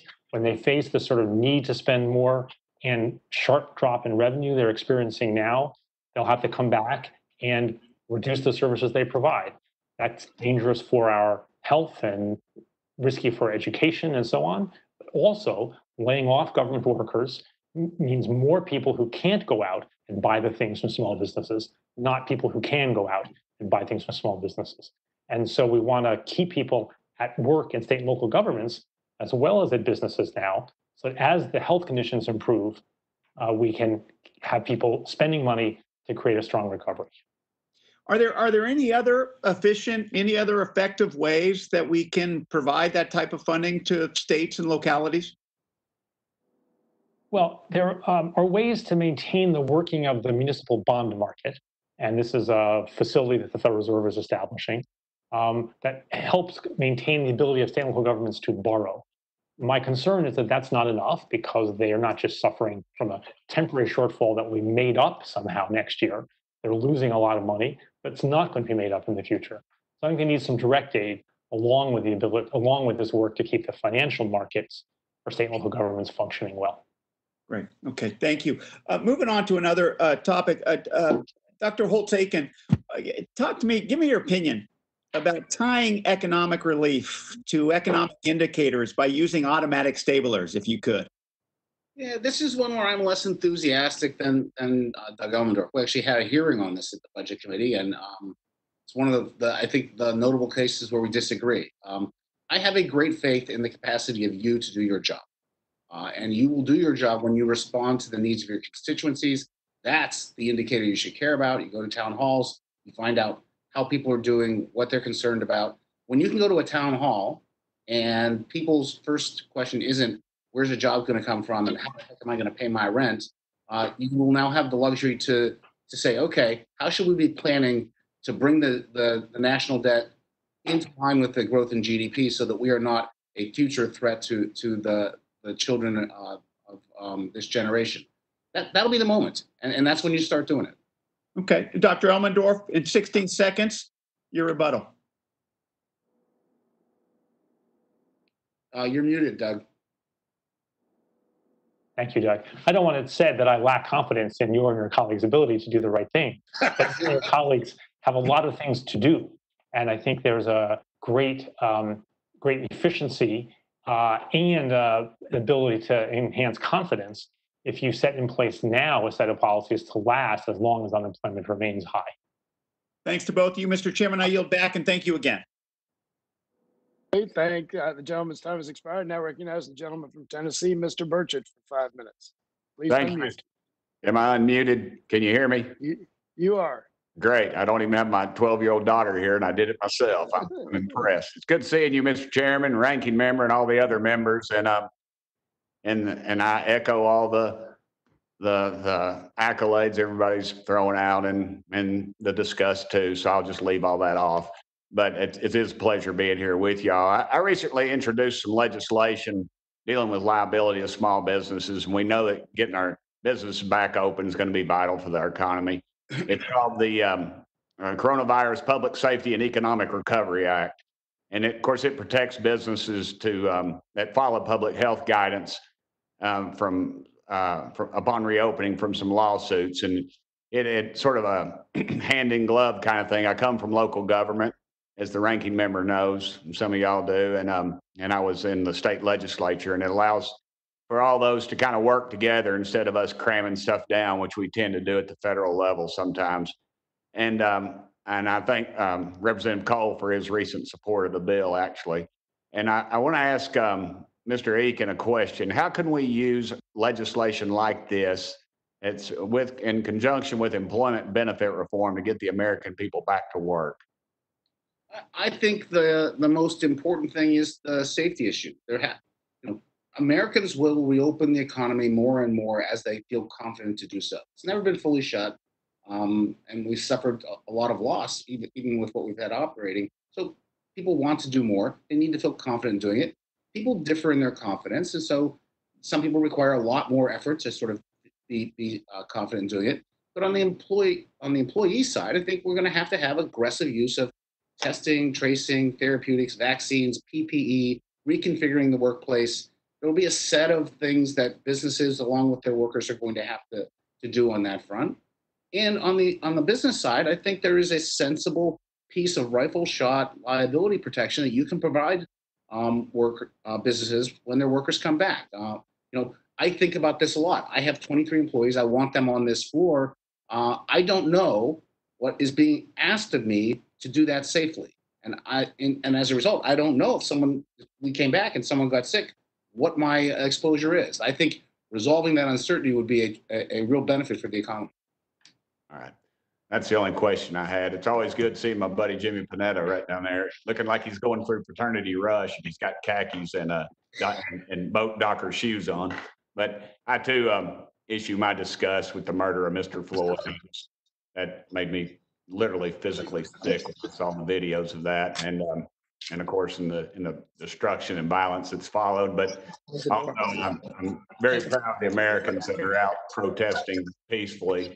I think that is a wonderful, wonderful thing that we only share probably like that in this great country of ours. So, Mr. Chairman, I yield back the remainder of my time, and I miss seeing you in public, brother. Thank you very much. Missed you too. Gentleman, he has yielded back. Now recognize the gentleman from New York, Mr. Morelli, for 5 minutes. Thank you, Mr. Chairman. Thank you for all my colleagues, and thank you to the two witnesses. I want to echo what my colleague, Mr. Panetta, said. I mean, it's great to have these two gentlemen testifying. I think it's a great value to us. And I frankly am very pleased that the committee's conducting this hearing. I know that there are challenges with getting people to Washington and being safe and being thoughtful about how we do it, but continuing to conduct the people's business is very, very important. I also want to express my condolences to the Floyd family and what this country is going through. I was 11 years old when Martin Luther King and Bobby Kennedy were both murdered, and we were in the middle of protests around the Vietnam War. And I remember how frightening it was as a child. So I can only imagine the trauma that we're inflicting on young people and children across the country. And I'm grateful for those members of law enforcement who have allowed peaceful protests to go on, and in some cases have joined with them. So I obviously, like everyone else, very, very concerned about that, and against the backdrop of the virus. I wanted to go back, if I could, to both witnesses and circle back a little bit on state government issues. I, like my colleagues, many of whom have served in the state legislature, I served in the New York State Assembly for the better part of 3 decades, served on the Ways and Means Committee, which is the budget committee in our state, and served as majority leader for 6 years. So I'm very, very invested in state government. About 2/3 of New York's budget goes back to not only local governments, but what we call local assistance to not-for-profit organizations, to those who care for the developmentally disabled. I note that I saw Senator Rick Scott from Florida saying yesterday that while he would support funds going to state governments, that he thought they ought to only go to those states that were impacted and had expenses directly related to the COVID virus. It seems to me that revenue declines are a direct consequence of the COVID virus. And I'd just like for our two guests to just comment on revenue loss specifically, the impacts that will have, and whether or not you can balance that against the Congress not doing anything to help shore up those revenue deficits. Well, Congressman, if I could, there are really 3 issues. Issue number 1 is when I think all parties agree that there are states that have structural budget problems that have nothing to do with the pandemic, and those are the states or localities' responsibility. That's off the table. There are also a lot of additional expenditures that states and localities have undertaken to combat the virus and the effects of the pandemic. That's in the national interest, and I think it's appropriate that the taxpayer pick up that tab in whole or in part. So, that's Senator Scott's worried about those. I think that's important. The third piece is the one you've identified, which is the fact that when the customers went away and the businesses' revenues went away, so did the sales taxes. And when the layoffs started, the income taxes and payroll taxes. And so there's no question there's been a big decline in the revenues. And the issue I think that is presented to you is, do you think of states and localities as like big businesses, in which case the response in the CARES Act was go borrow the money at the Federal Reserve? And I just want to stipulate, I don't think that's working well, but that was the answer in the CARES Act. Or do you think they're like small businesses, in which case the answer in the CARES Act was, we're going to give you a disguised grant called a PPP loan, which we'll forgive. And that would be the equivalent of a direct appropriation. So they're going to need a bridge. There is no question about it. The only issue is what's the mix of municipal liquidity usage versus direct appropriations by the Congress. And that's what it comes down to. And if I can, before we go to Doug number 2, because I'd like to ask him to respond to it as well. And I only have 45 seconds, but some of that, I mean, obviously the decline in revenue cannot be made up. It's not as though you have this built up or pent up demand for services. And in the interim, many local not-for-profits and agencies will suffer. If we could I just want to make that observation, but if we can go to the other panelist, Dr. Elmendorf. So, Congressman, I agree with the concerns that you posed and the importance of the Congress taking action to address those concerns. Very good. Thank you, Mr. Chairman. I yield back. I can now recognize the gentlelady from Texas, Ms. Jackson Lee, for 5 minutes. Thank you very much, Mr. Chairman, and thank you for the kind words of the chairman and ranking member and all the members on the terrible tragedy and horror that we're now going through in this nation, along with, of course, COVID-19. Just want to hold up Houston's paper. 60,000 people came out peacefully yesterday to honor George Floyd's family. And so not only are we dealing with the disparate impact of COVID-19 on communities of color, specifically African Americans, but it's compounded by the crisis that we face here on the questions of justice and peace. Let me to Dr. Elmendorf and focus my questions. If I'm able to have enough time, I will ask Dr. Holtz-Eakins, and I thank you both for being here. Dr. Elmendorf, I just want you to think about these constitutional issues right now. I'm not asking you to answer them. If we have time, I'll ask you to do that. But I want you to think about the question of empowerment in terms of the kind of notification that is statutorily required before the executive branch can withhold appropriated funds. I think that is crucial in the midst of COVID-19. And then the question of the power of the purse, what the framers were concerned about, more of the Congress giving up its power of the purse or the president taking it. But my questions that I want you to answer now is, Chairman Powell said we needed to go big. The HEROES Act is about $3 trillion plus, 40 million people are unemployed. What are your thoughts about the extending of the cash disbursement, which is included in the HEROES Act, and as well the extending of unemployment beyond the 13 weeks? If you're taking notes, I'd appreciate it. And my big question is that when the nation sneezes, the African American community gets pneumonia, it is said that we will lose a third of our businesses approximately in terms of small businesses. We never had inherited wealth, and so our community is devastated with not only the disparate impact of the COVID virus, but the economic impact. And I appreciate your response to that, and any thoughts about the tax cut and ensuring that we can really increase that corporate tax amount that we did not have in the tax cut. I'm looking at the clock, 2 minutes and 30 seconds. I'd appreciate it. I know you can do it if I can get little small answers on all of that. Thank you. Thank you, Congresswoman. You do raise a lot of issues. I think it's very, very important to provide income to households that have lost their jobs, and more will lose their jobs, and many will have difficulty finding jobs again. We are in for a long, hard period, Yes. even if we make progress on the health front. I think that you're right in your concern for households.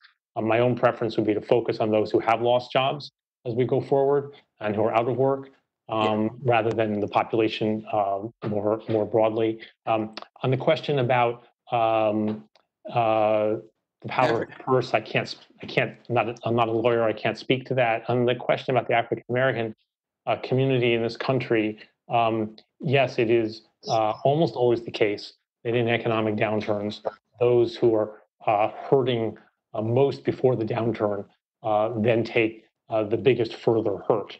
In the current downturn, because many African American workers have jobs in which they continue to go to work, the income losses have not been as dramatic relative to the incomes of white workers in this country. but some of the health consequences have been particularly dramatic. And so they're different. It's very important if we're going to regain ground, not just for the economy as a whole, but for particular groups Speak to small to bring business people laws. back to work. Can you speak to the small business loss? That's going to be devastating, and some of these workers will lose their jobs. Yes. So the more support we can provide for businesses to keep their employees on the payrolls, the better that is now, and the faster we'll have a recovery in the months ahead. Thank you, and I support the Pramila Jayapal's Payroll Protection Act guaranteed bill that can help us. Any point on the corporate tax being raised in this last huge tax bill being modified to go up? I think as the Congress looks for ways to put revenue and spending on a sustainable paths in the future, that we should take another hard look at raising corporate taxes. I think that's not the crucial issue of the day, which is to try to get this economy onto a strong recovery path. Thank you very much. Thank you very much, Mr. Chair. Thank you, Dr. Almondor. Yep. Gentlelady's time has expired. Now recognize the gentlelady from Washington, Ms. Jayapal, for 5 minutes. Thank you so much, Mr. Chairman, and thank you to both of our witnesses today. The first coronavirus infection was actually diagnosed here in Washington State on January 21st. And thanks to quick action and strong physical distancing requirements, we've done a pretty good job on bringing down COVID infections and deaths overall. But the economic pressures are enormous, with some people going on 4 and 5 months without a paycheck. Too many people of all incomes that are reliant on food banks, too many people facing imminent eviction and homelessness, and Black workers experiencing record job losses and a massive wage and wealth gap. And then the businesses, small and medium-sized businesses that are considering shuttering permanently at alarming rates. And as both of you know, the unemployment rate's continuing to rise, now at almost 41 million people, with 1 in 4 working Americans without jobs. So I do believe that it's in our collective interest to protect, as you both have said, as many jobs as possible, keep people with the certainty of paychecks, and give businesses the support that they need to stay open, at least until they can make decisions about what comes next to adjust to a new economy. And then we can target our safety net systems and our cash benefits to those who need it the most and can't benefit from a paycheck program. So Professor Elbendorf, let me start with you. Today's ADP data for May shows that small companies of less than 500 employees experience job loss similar to larger companies, even though our intent with the PPP program was to provide a cushion for businesses to keep people in their jobs. But the data is not suggestive of a significant impact on jobs. Do you think that the PPP program is sufficient to mitigate job loss and keep workers with paychecks and in jobs? And how important do you think it is that we utilize tactics like direct wage subsidies to keep paychecks coming in businesses in operation? So thank you, Congresswoman. I had not seen that aspect of the ADP report, but if it is as you describe, I would still view it as a victory for your policies, because big businesses generally have some bigger buffers to work with than small businesses do. And so I think the concern going a couple months ago was that small businesses would be disproportionately hurt. And if they have not been disproportionately hurt, that may be in part because of the Paycheck Protection Program. But I don't think that program is enough. It doesn't cover businesses above a certain size. It doesn't cover businesses that have with nothing in place to cover businesses that already have large amounts of debt. And so I think more is needed. And it is very important that you and your colleagues keep working to help businesses keep their employees at work until the demand from customers comes back. Important both for the people and for the economy. Thank you. Thank you so much. I have introduced a bipartisan bill, as my colleague, Ms. Jackson Lee, referenced. It's HR 6918, the Paycheck Recovery Act.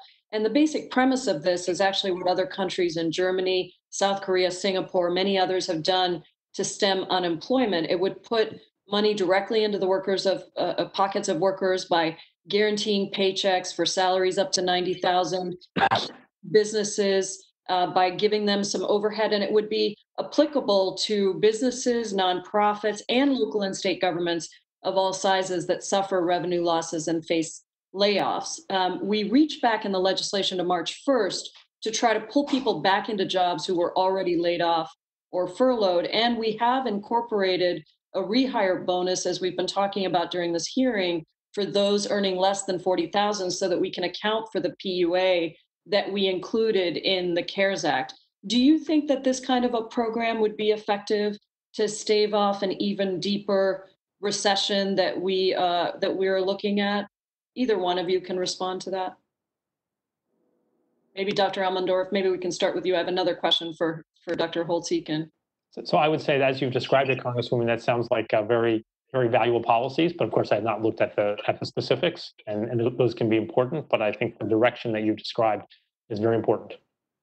Thank you so much. Dr. Holtz-Eakin, you explained something very important to me before the hearing started about how CBO scores bills with a program like the Paycheck Recovery Act that has, it would dramatically reduce or zero out in some cases some of the other provisions like UI or Medicaid and COBRA. Could you just explain for the whole committee how that works and how we ensure that those savings are accounted for if we were to include something like this? So briefly, CBO is very careful about keeping track of interactions between provisions in policies and bills in particular. And so it will account for interactions as your bill would produce. It also takes care of those interactions in a very systematic fashion so that it always does them the same for every bill. So for example, if you first have your bill and then you have a COBRA provision, your bill already takes care of the COBRA, so the COBRA would score 0. If, however, you do the COBRA first, it will cost money, and then your bill with the interaction would save. And so that gives very different appearances. The bottom line is the same.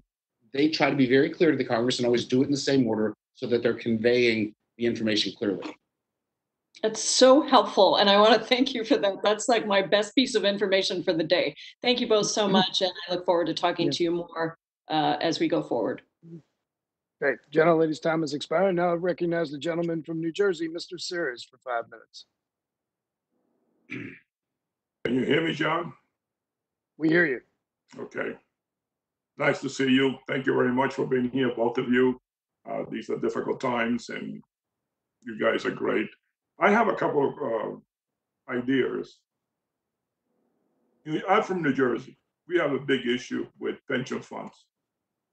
I was just wondering, what do you think of the idea of the federal government having a pot of money where states who have problems contributing to their pension plans borrow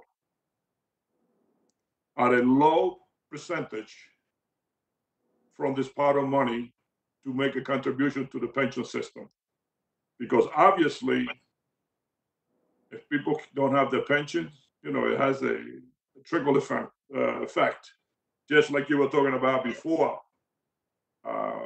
in the real estate market. People who don't meet their mortgages, the mortgage company can't pay the municipalities the taxes that are owed, because most people go through their mortgage companies to pay the taxes. So I was just wondering if you thought that there is something to that where a fund states could reach and borrow.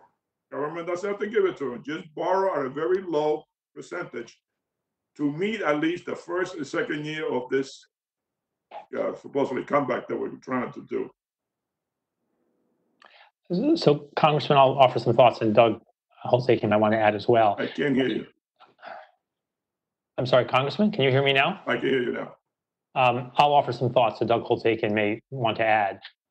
The challenge that most pension plans face is not an immediate cash flow challenge. It is a problem they've made promises that will last for many decades and don't have the funds to meet those promises. And that problem can only be addressed really by reducing benefits or putting more real money into the fund. Money that doesn't have to be paid back to some other entity in the future. So the borrowing just helps people get through a temporary problem in a sense. It can be very important if your problem is a temporary one. But the pension fund problem is not temporary. It's an enduring problem. Yeah, but the problem that we have is really temporary now in trying to deal with the contribution that these states have to make. I understand. Look, I was speaker. I understand. I did 6 years of budgets. I understand a little bit about the process, especially in New Jersey. But I'm looking to, I'm looking to alleviate this immediate problem that we have now. And down the line, they can address the bigger issue. The other thing is this: municipalities and states can do revenue bonds. Can the federal government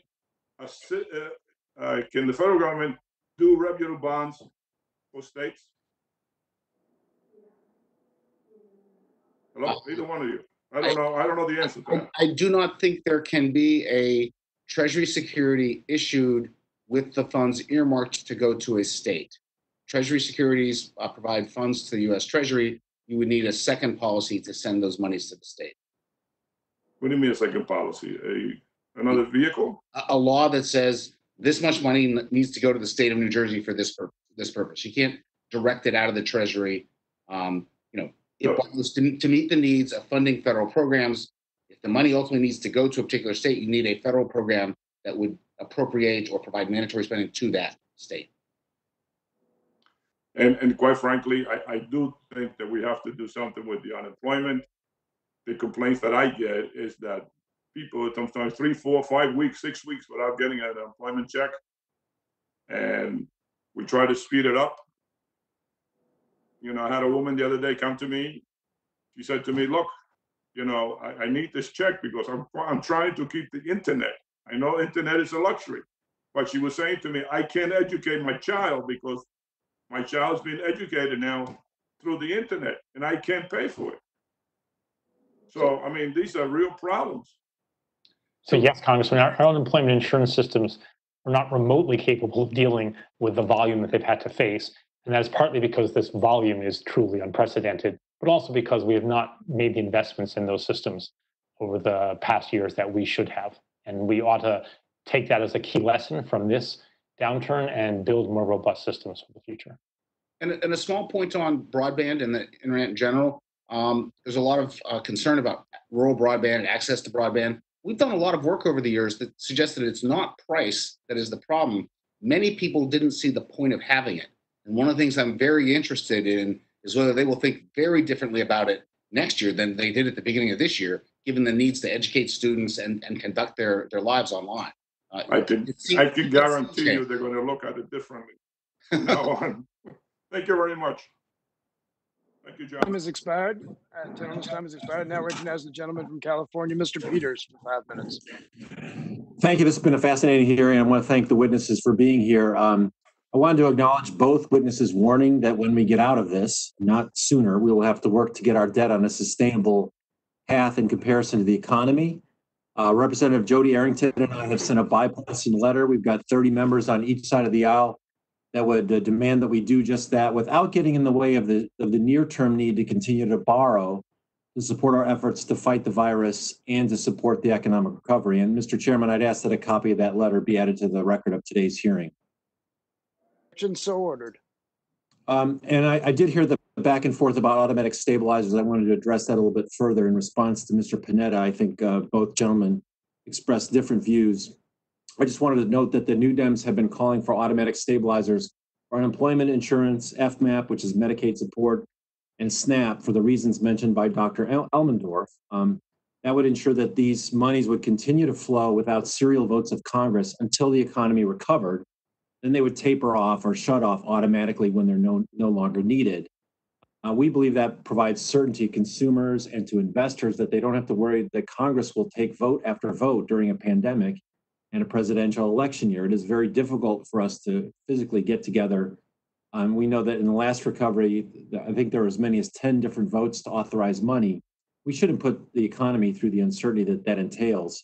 And that's why I agree very much with the New Dems and with Dr. Elmendorf. I want to ask Dr. Elmendorf with regard to that about dynamic scoring with respect to this. I think one of the things that scared folks off from a bigger package for automatic stabilizers was that all the numbers were counted in this year. Do you think a dynamic score for enhancing core automatic stabilizer programs could be helpful to lawmakers, and how would that work? And what do you think the right way to analyze the cost of that would be? Thank you, Congressman. I think dynamic scoring is very useful for members of Congress when they're considering large changes in economic policy that can have important macroeconomic effects. And it does take more work by the Congressional Budget Office and thus more time to do dynamic estimates, so it's simply not practical for the vast majority of bills that CBO evaluates and proposals for bills that CBO evaluates for you and your colleagues. But for large changes in policy that would have macroeconomic effects, I think you should ask CBO to analyze those macroeconomic effects and to include those estimates in their overall budget estimates when your time and their time allow. Did you have some experience with this and with respect to the Recovery Act that shed some light on this?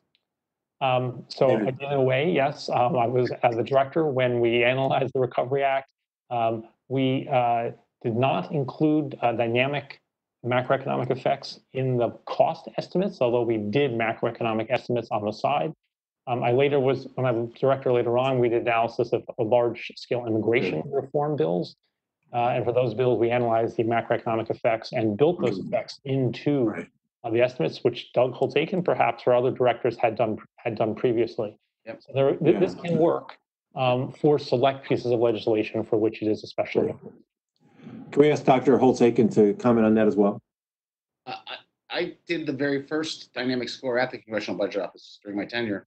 The 2003 analysis of the president's budget. We looked at the macroeconomic impacts.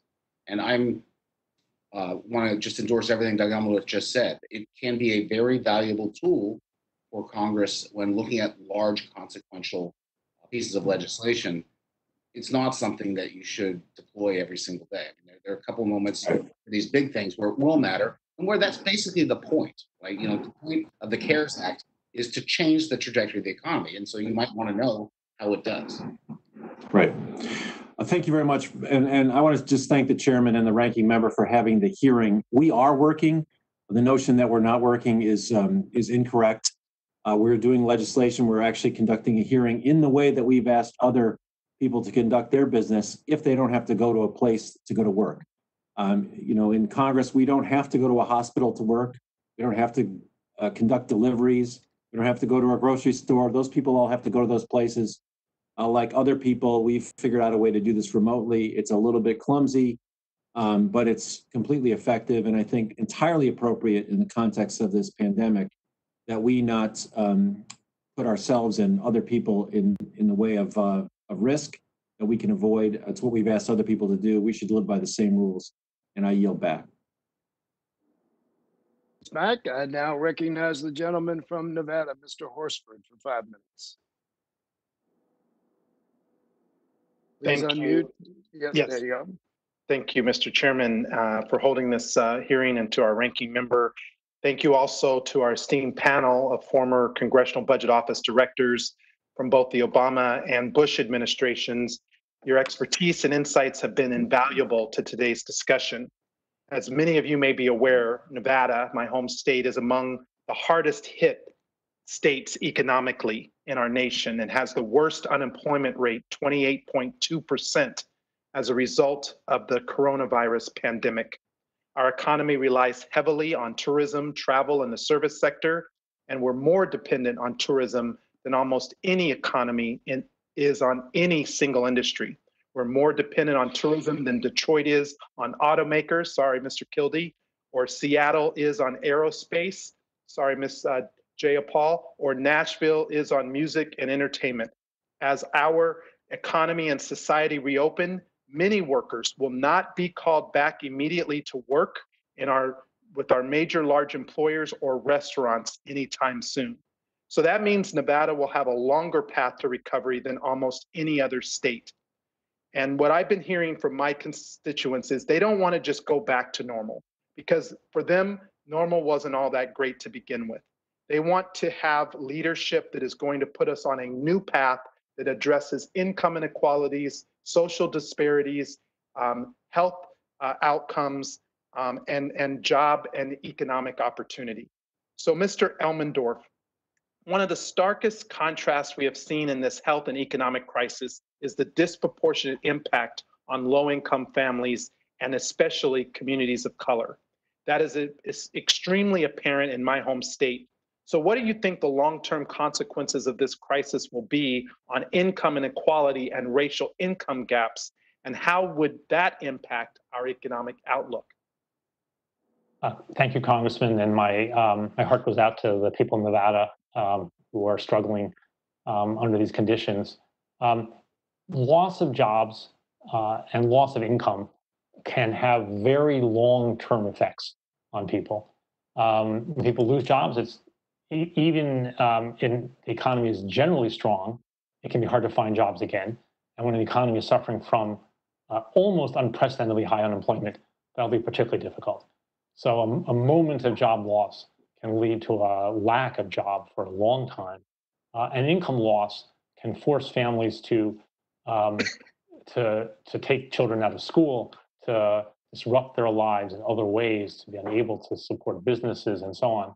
And so what makes it so crucial that you and your colleagues have already responded and that you continue to respond to this crisis is that a problem today can become a problem that lasts for a very long time. And that will be particularly true for people who come into this cycle with less buffer against the vicissitudes of our very dynamic economy. And those people in particular are depending on you and your colleagues to find ways through health policies, through macroeconomic policies, through more targeted policies to sustain them, places they work, get the health issues straightened out until we can get back on a stronger path again. So we need a comprehensive approach. And one of the things that was included in the HEROES Act that was passed by the House just a couple of weeks ago would make the child tax credit fully refundable for 2020, which would help ensure that all low-income families with qualifying children receive the increased benefit of $3,600 for children under 6 and $3,000 for children older than 6. So my question, Dr. Elmendorf, would making the CTC, which heavily targets benefits to low-income families, fully refundable lead to a greater boost in consumer spending than other tax benefits like a capital gains tax cut or a payroll tax cut? How would a greater boost in consumer spending help address our economic crisis in 30 seconds or less? So yes, Congressman, making the child tax credit fully refundable would have a bigger effect on spending than the other two policies that you described. That stronger spending would be a benefit, of course, to those families, but would also have positive macroeconomic effects because they spend the money at some business and that business can then pay its workers and its rent and so on. Thank you. Mr. Chairman, I'd like to just enter into the record an article from the Washington Post dated May 25th, 2020, entitled Black Minority Business Owners on Coronavirus, without objection. Without objection, so ordered. Thank you. I just wanted to mention 40% of active African-American business owners have been affected. That's 450,000 Black businesses. 32% of Latinx business owners have been closed. 25% of Asian American business owners. So in addition to addressing tax credits for children and families, helping workers, we also need to make sure that we help all small businesses, particularly our minority women and veteran-owned businesses. And I hope that my colleagues will work with me to address that legislation as we move forward.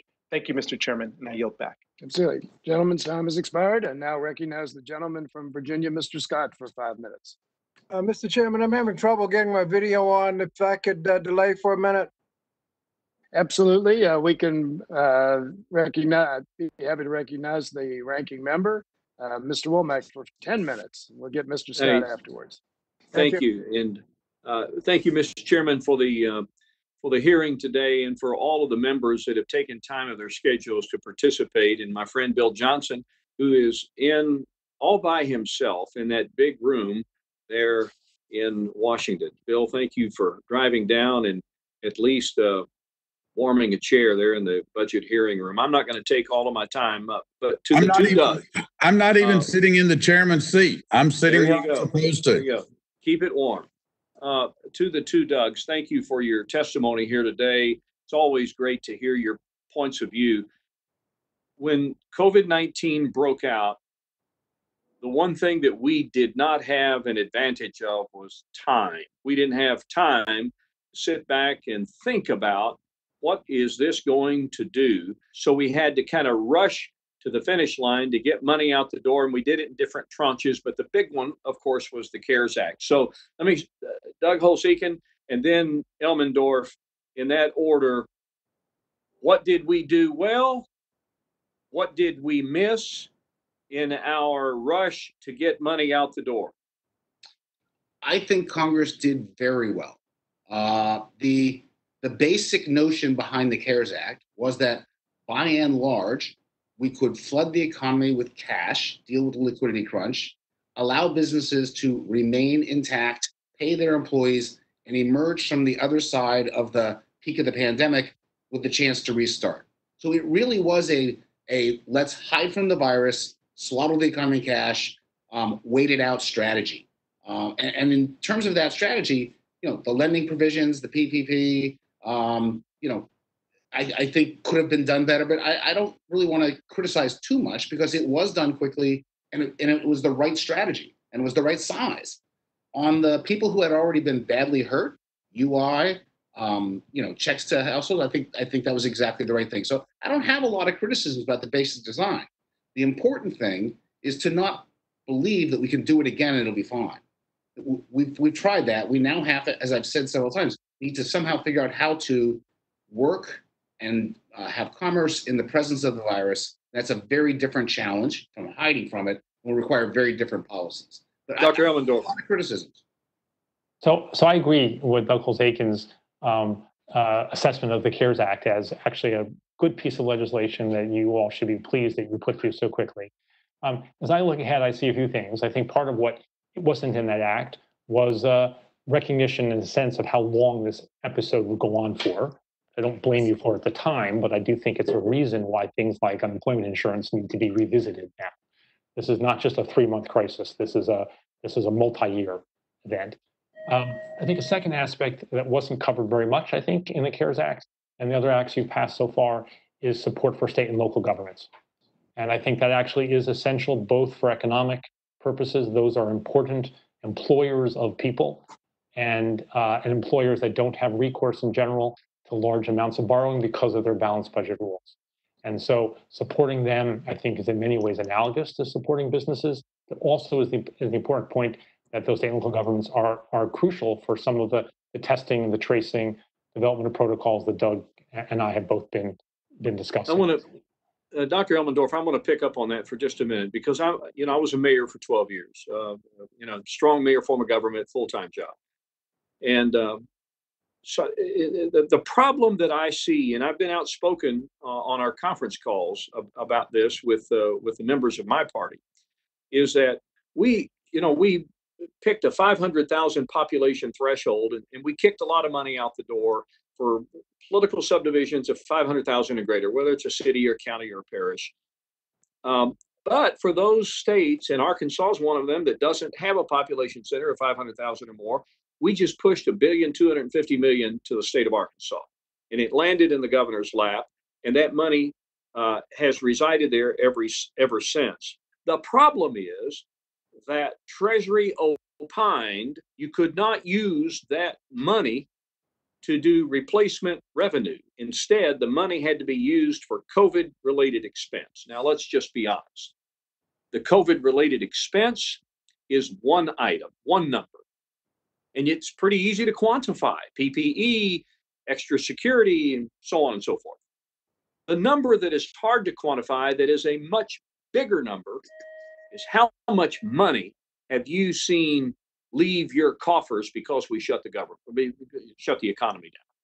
And in a state like Arkansas, which is sales tax dependent, retail sales has taken a hit in many areas. But we haven't seen the full effect of it yet because we haven't seen a full month because it runs about 2 months behind. So the most recent collections information we have is from sales that took place in March.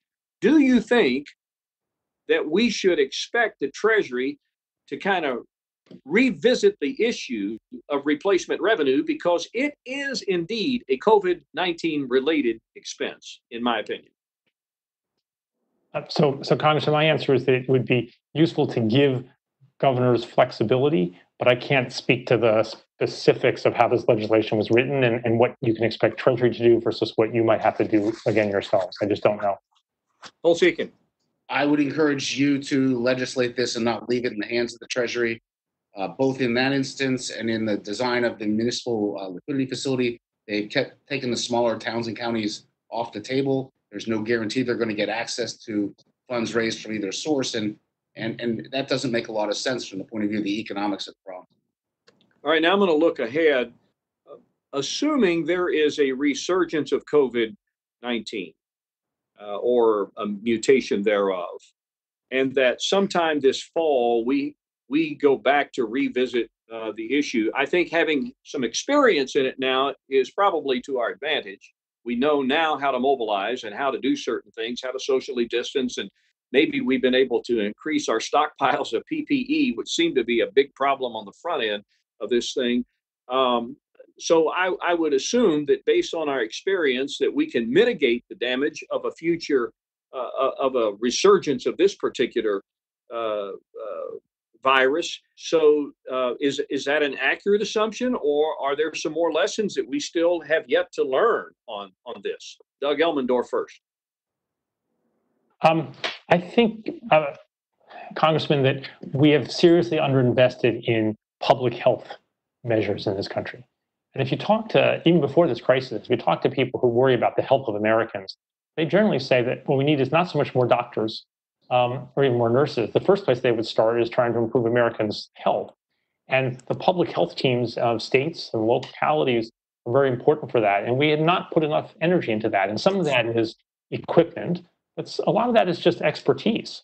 As we try to stand up tracing mechanisms now in various states, and Massachusetts has been very active in this, we don't have the infrastructure really in the state government as it exists to do this. This is not the last virus, as you understand. And so we need to build our public health capacity, which is both a matter of what's physically stockpiled, but also who we have working on these issues on a day-to-day basis. Doug Holsekin, you'd agree, I'm sure. And the biggest lesson is, the CARES Act was fantastic, but think how much better it would have been if it had been enacted. We had actually gotten. What I'm saying is we have a chance to get ahead. A lot of focus on testing, and that's important. And there's a lot of vaccine therapeutics. If you can test and not get it, you feel safe. If you get it and it can be treated quickly and easily, you feel safe. Or if you can't get it from a vaccine, three of those things to push right now, so we can have a much greater health mitigation the next time. Put in place the capacity to target better to large nonprofits. We miss the state and local governments. Don't miss things. All right, now that's the last question to appropriations, because as you know, I'm an appropriator as well. I have been concerned for a long time about the pressure that runaway entitlement spending is having on discretionary spending, and that's not going to get better. In fact, it's going to get worse under the situation that we're in right now.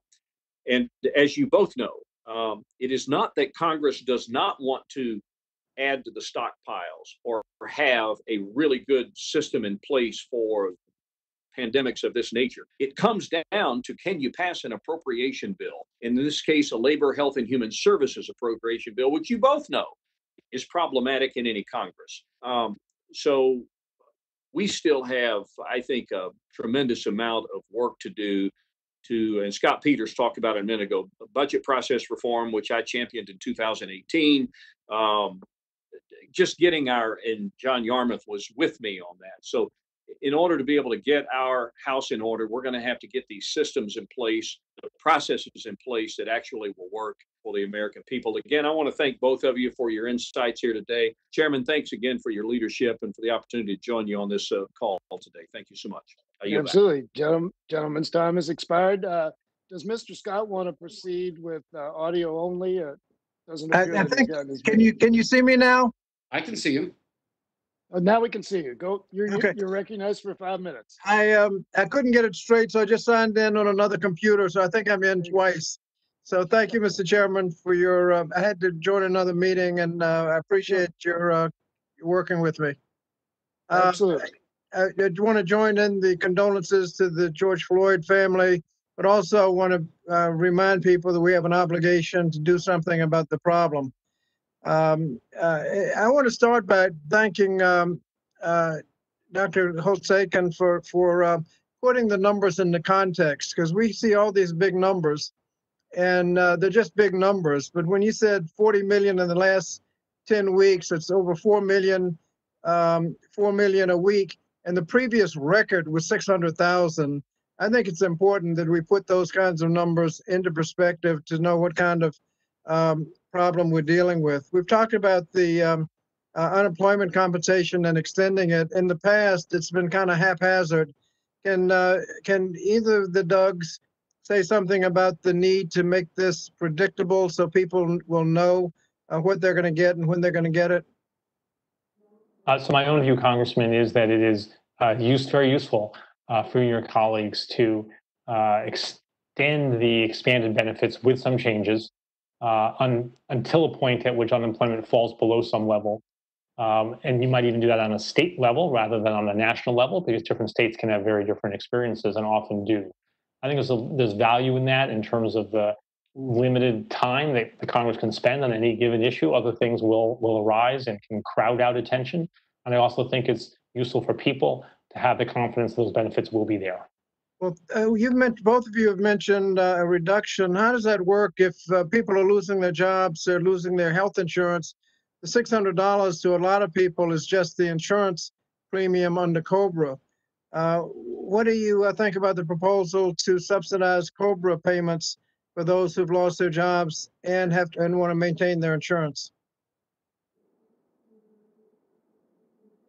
Go ahead. I don't know. So Congressman, I worry. I think it's very appropriate to help people who have lost their jobs, but I am concerned that as the economy starts to recover and some jobs become available, that we need to be sure that people are not losing money when they go back to work. And as you add benefits when you're not working, one needs to do something, I think, to provide the right sort of incentive for people to return to work. If you have COBRA payments, you're just subsidizing the health insurance, so there's no cash advantage for not working. But people are losing their insurance. You got to have the COBRA subsidies. So I think it's important to make sure that we keep track of that potential loss of insurance. That's a big number now, and I endorse your attention on this problem. I don't think there's been enough attention. I'd like to make sure that when the opportunity arises to take a new job, people don't feel obligated to go back to their old employer. We talk a lot about recovery as if this economy is going to look the same in 2021 as it did in January of this year. It's not. In no recovery do we avoid restructuring. Some industries expand, some contract. I have my suspicions in this case. And so it may be better to subsidize their insurance, but not do it through COBRA, do it through some other way. But it's a very important issue. You talked about what's going to happen when people aren't going back to their same jobs. Can you talk about the job training strategy where people could have the opportunity, since they're not going back to their old job, to get job training? And could education and training count as job search for the purpose of so they can continue and complete their course? I think the right way to think about this question is to imagine you're standing in November 2021. And at that point, I hope we don't think unemployment insurance is the right way to be taking care of people who are still out of work, that we instead will have a much more aggressive training, education, job placement strategy that will help them get back to work much more quickly. So I don't think it should be framed in terms of UI. It should be framed in terms of a very aggressive and perhaps new and creative way to deal with this problem. It's not something we have traditionally done very well. That's going to take some investment and some resources. Yes. Can you say a word about the crushing debt that student loans are having over people, and whether or not relief is appropriate there? They're not buying cars, they're not buying houses, they're not contributing to the economy because of the crushing debt. I'll just provide a polite dissent. I don't think that was a fair characterization prior to the pandemic. All bets are off in the pandemic, so I don't want to speculate. I haven't seen the latest data. But I do think going forward, we have to come up with a more rational way to finance higher education. This doesn't seem like a successful strategy. And thank you, Mr. Chairman, for accommodating me going back and forth to meetings. Thank you very That's much. okay. We definitely wanted to get you involved, and now your committee has that responsibility on job training. You can provide the answers for that, or some of them. I have a plan for that. Gentlemen's time has expired, and I now yield myself 10 minutes for questioning. First of all, let me thank you both for being so generous with your time and being so forthright with your responses. I will say that I now am on my fourth CBO director, having served on the committee, two of them being you two, and I've always had a great deal of respect for not just the directors of the CBO, but also the work that's being done. And so, to the extent that you were responsible for building the expertise that is in that organization right now, I totally appreciate that. And it's never been more important than it is right now, as we face multiple challenges and unprecedented challenges. And I'm sure that their modeling is is a source of great agony right now, trying to figure out how to make sense of what's going on. One of the things that I think is clear, and most of the things I wanted to talk about have been discussed, but we clearly, when we passed the CARES Act, thought that this was something that most likely would abate in some way over 2 or 3 months, that there was going to be a demonstrated treatment or some kind of way to control the disease much more quickly than it has. And that's why the PPP was 8 weeks of payroll. That's why the UI was, a few months. Clearly, that's not going to be adequate now. We've talked a lot about the unemployment insurance side of that. But PPP, 8 weeks of payroll, turns out to be very inadequate. We're trying to make an adjustment now. We passed that legislation last week to allow that to be used in 24 weeks as opposed to 8 weeks, because some people borrowed the money and their business couldn't even open in the 8 weeks that they were supposed to initially spend it. So, and we've talked about paycheck government assuming paychecks, Ms. Jayapal's legislation. What do you think the best way to do this is? The best way to support our small businesses now as they face 6, 7, maybe more months of depressed activity? Dr. Elmendorf first, and then Dr. Holtz-Eakin. So thank you, Mr. Chairman. I think there are a number of things that are important. One of them is the point that Doug Holtz-Eakin keeps emphasizing, it is that we have to work on ways for people to feel comfortable going back out into the world, into the economy. And so it's testing and contact tracing. It is intensive efforts to find vaccines and then to make them available, to develop better treatments. So health policy is the most important thing you can do for every person and business and for the economy. I think secondly, making the changes that you have enacted, that you voted for, and others in the House have voted for, that extend and relax, create some flexibility in the Paycheck Protection Program. I think that's very important. I think beyond that, you should be trying to reach other businesses that have not been eligible yet. And there's a lot of money that was in the CARES Act that has not gone out the door.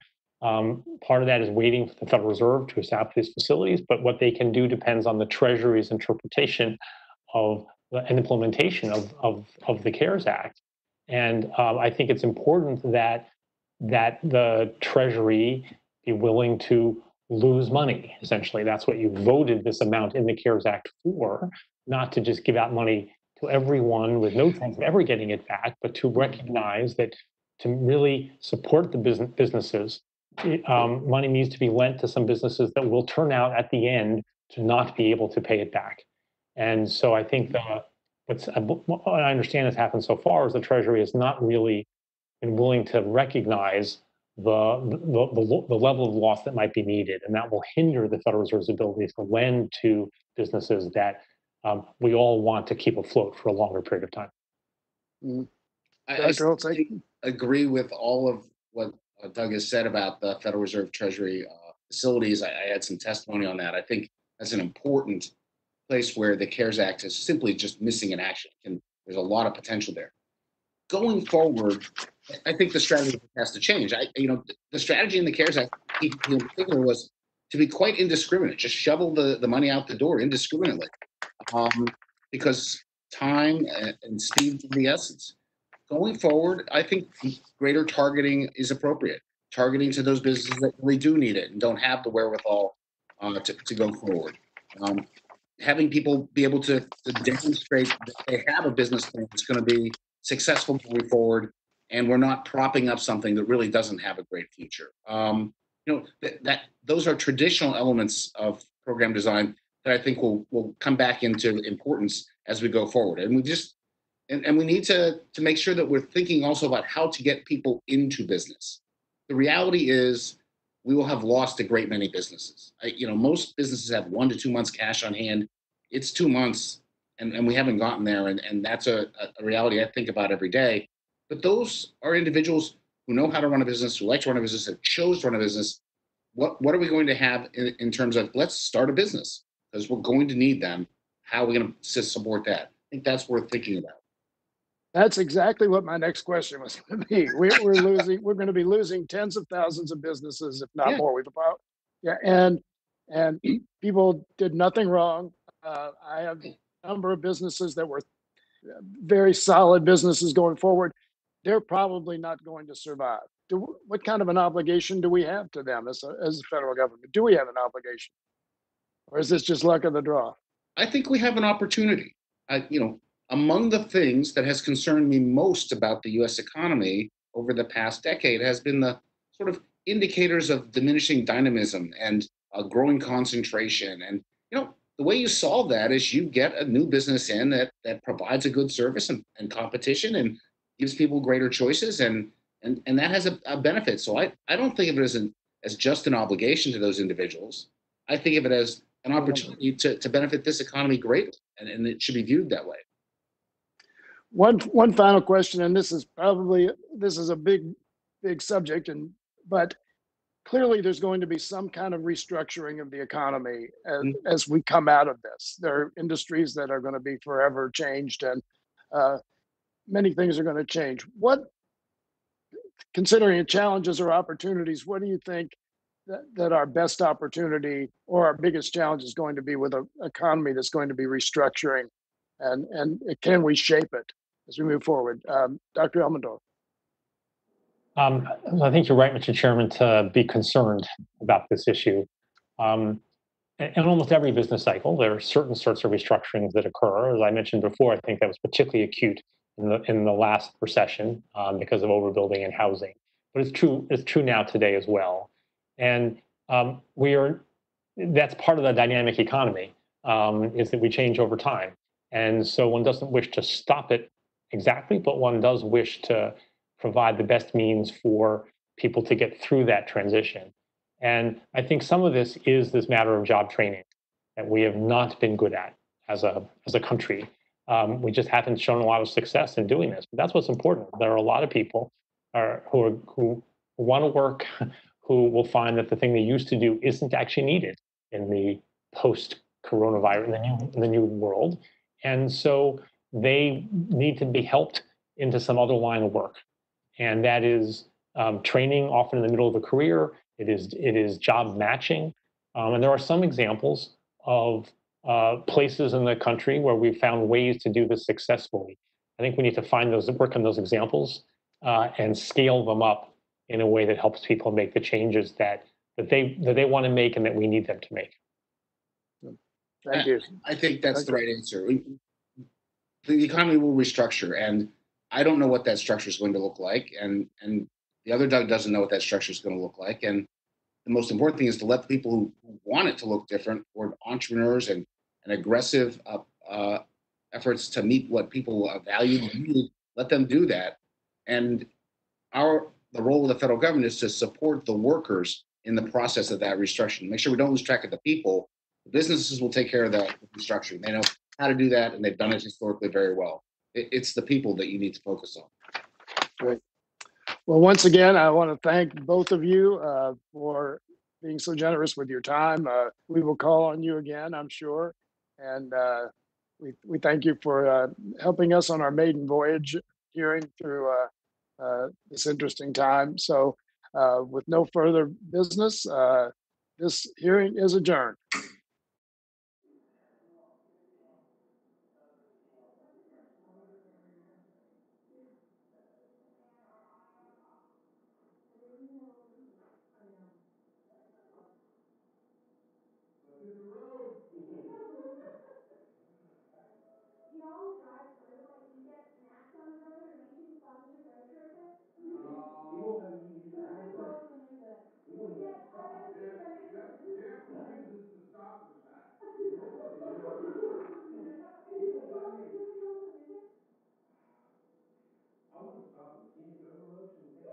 pictures. I have choice drivers. That's what I always say to them when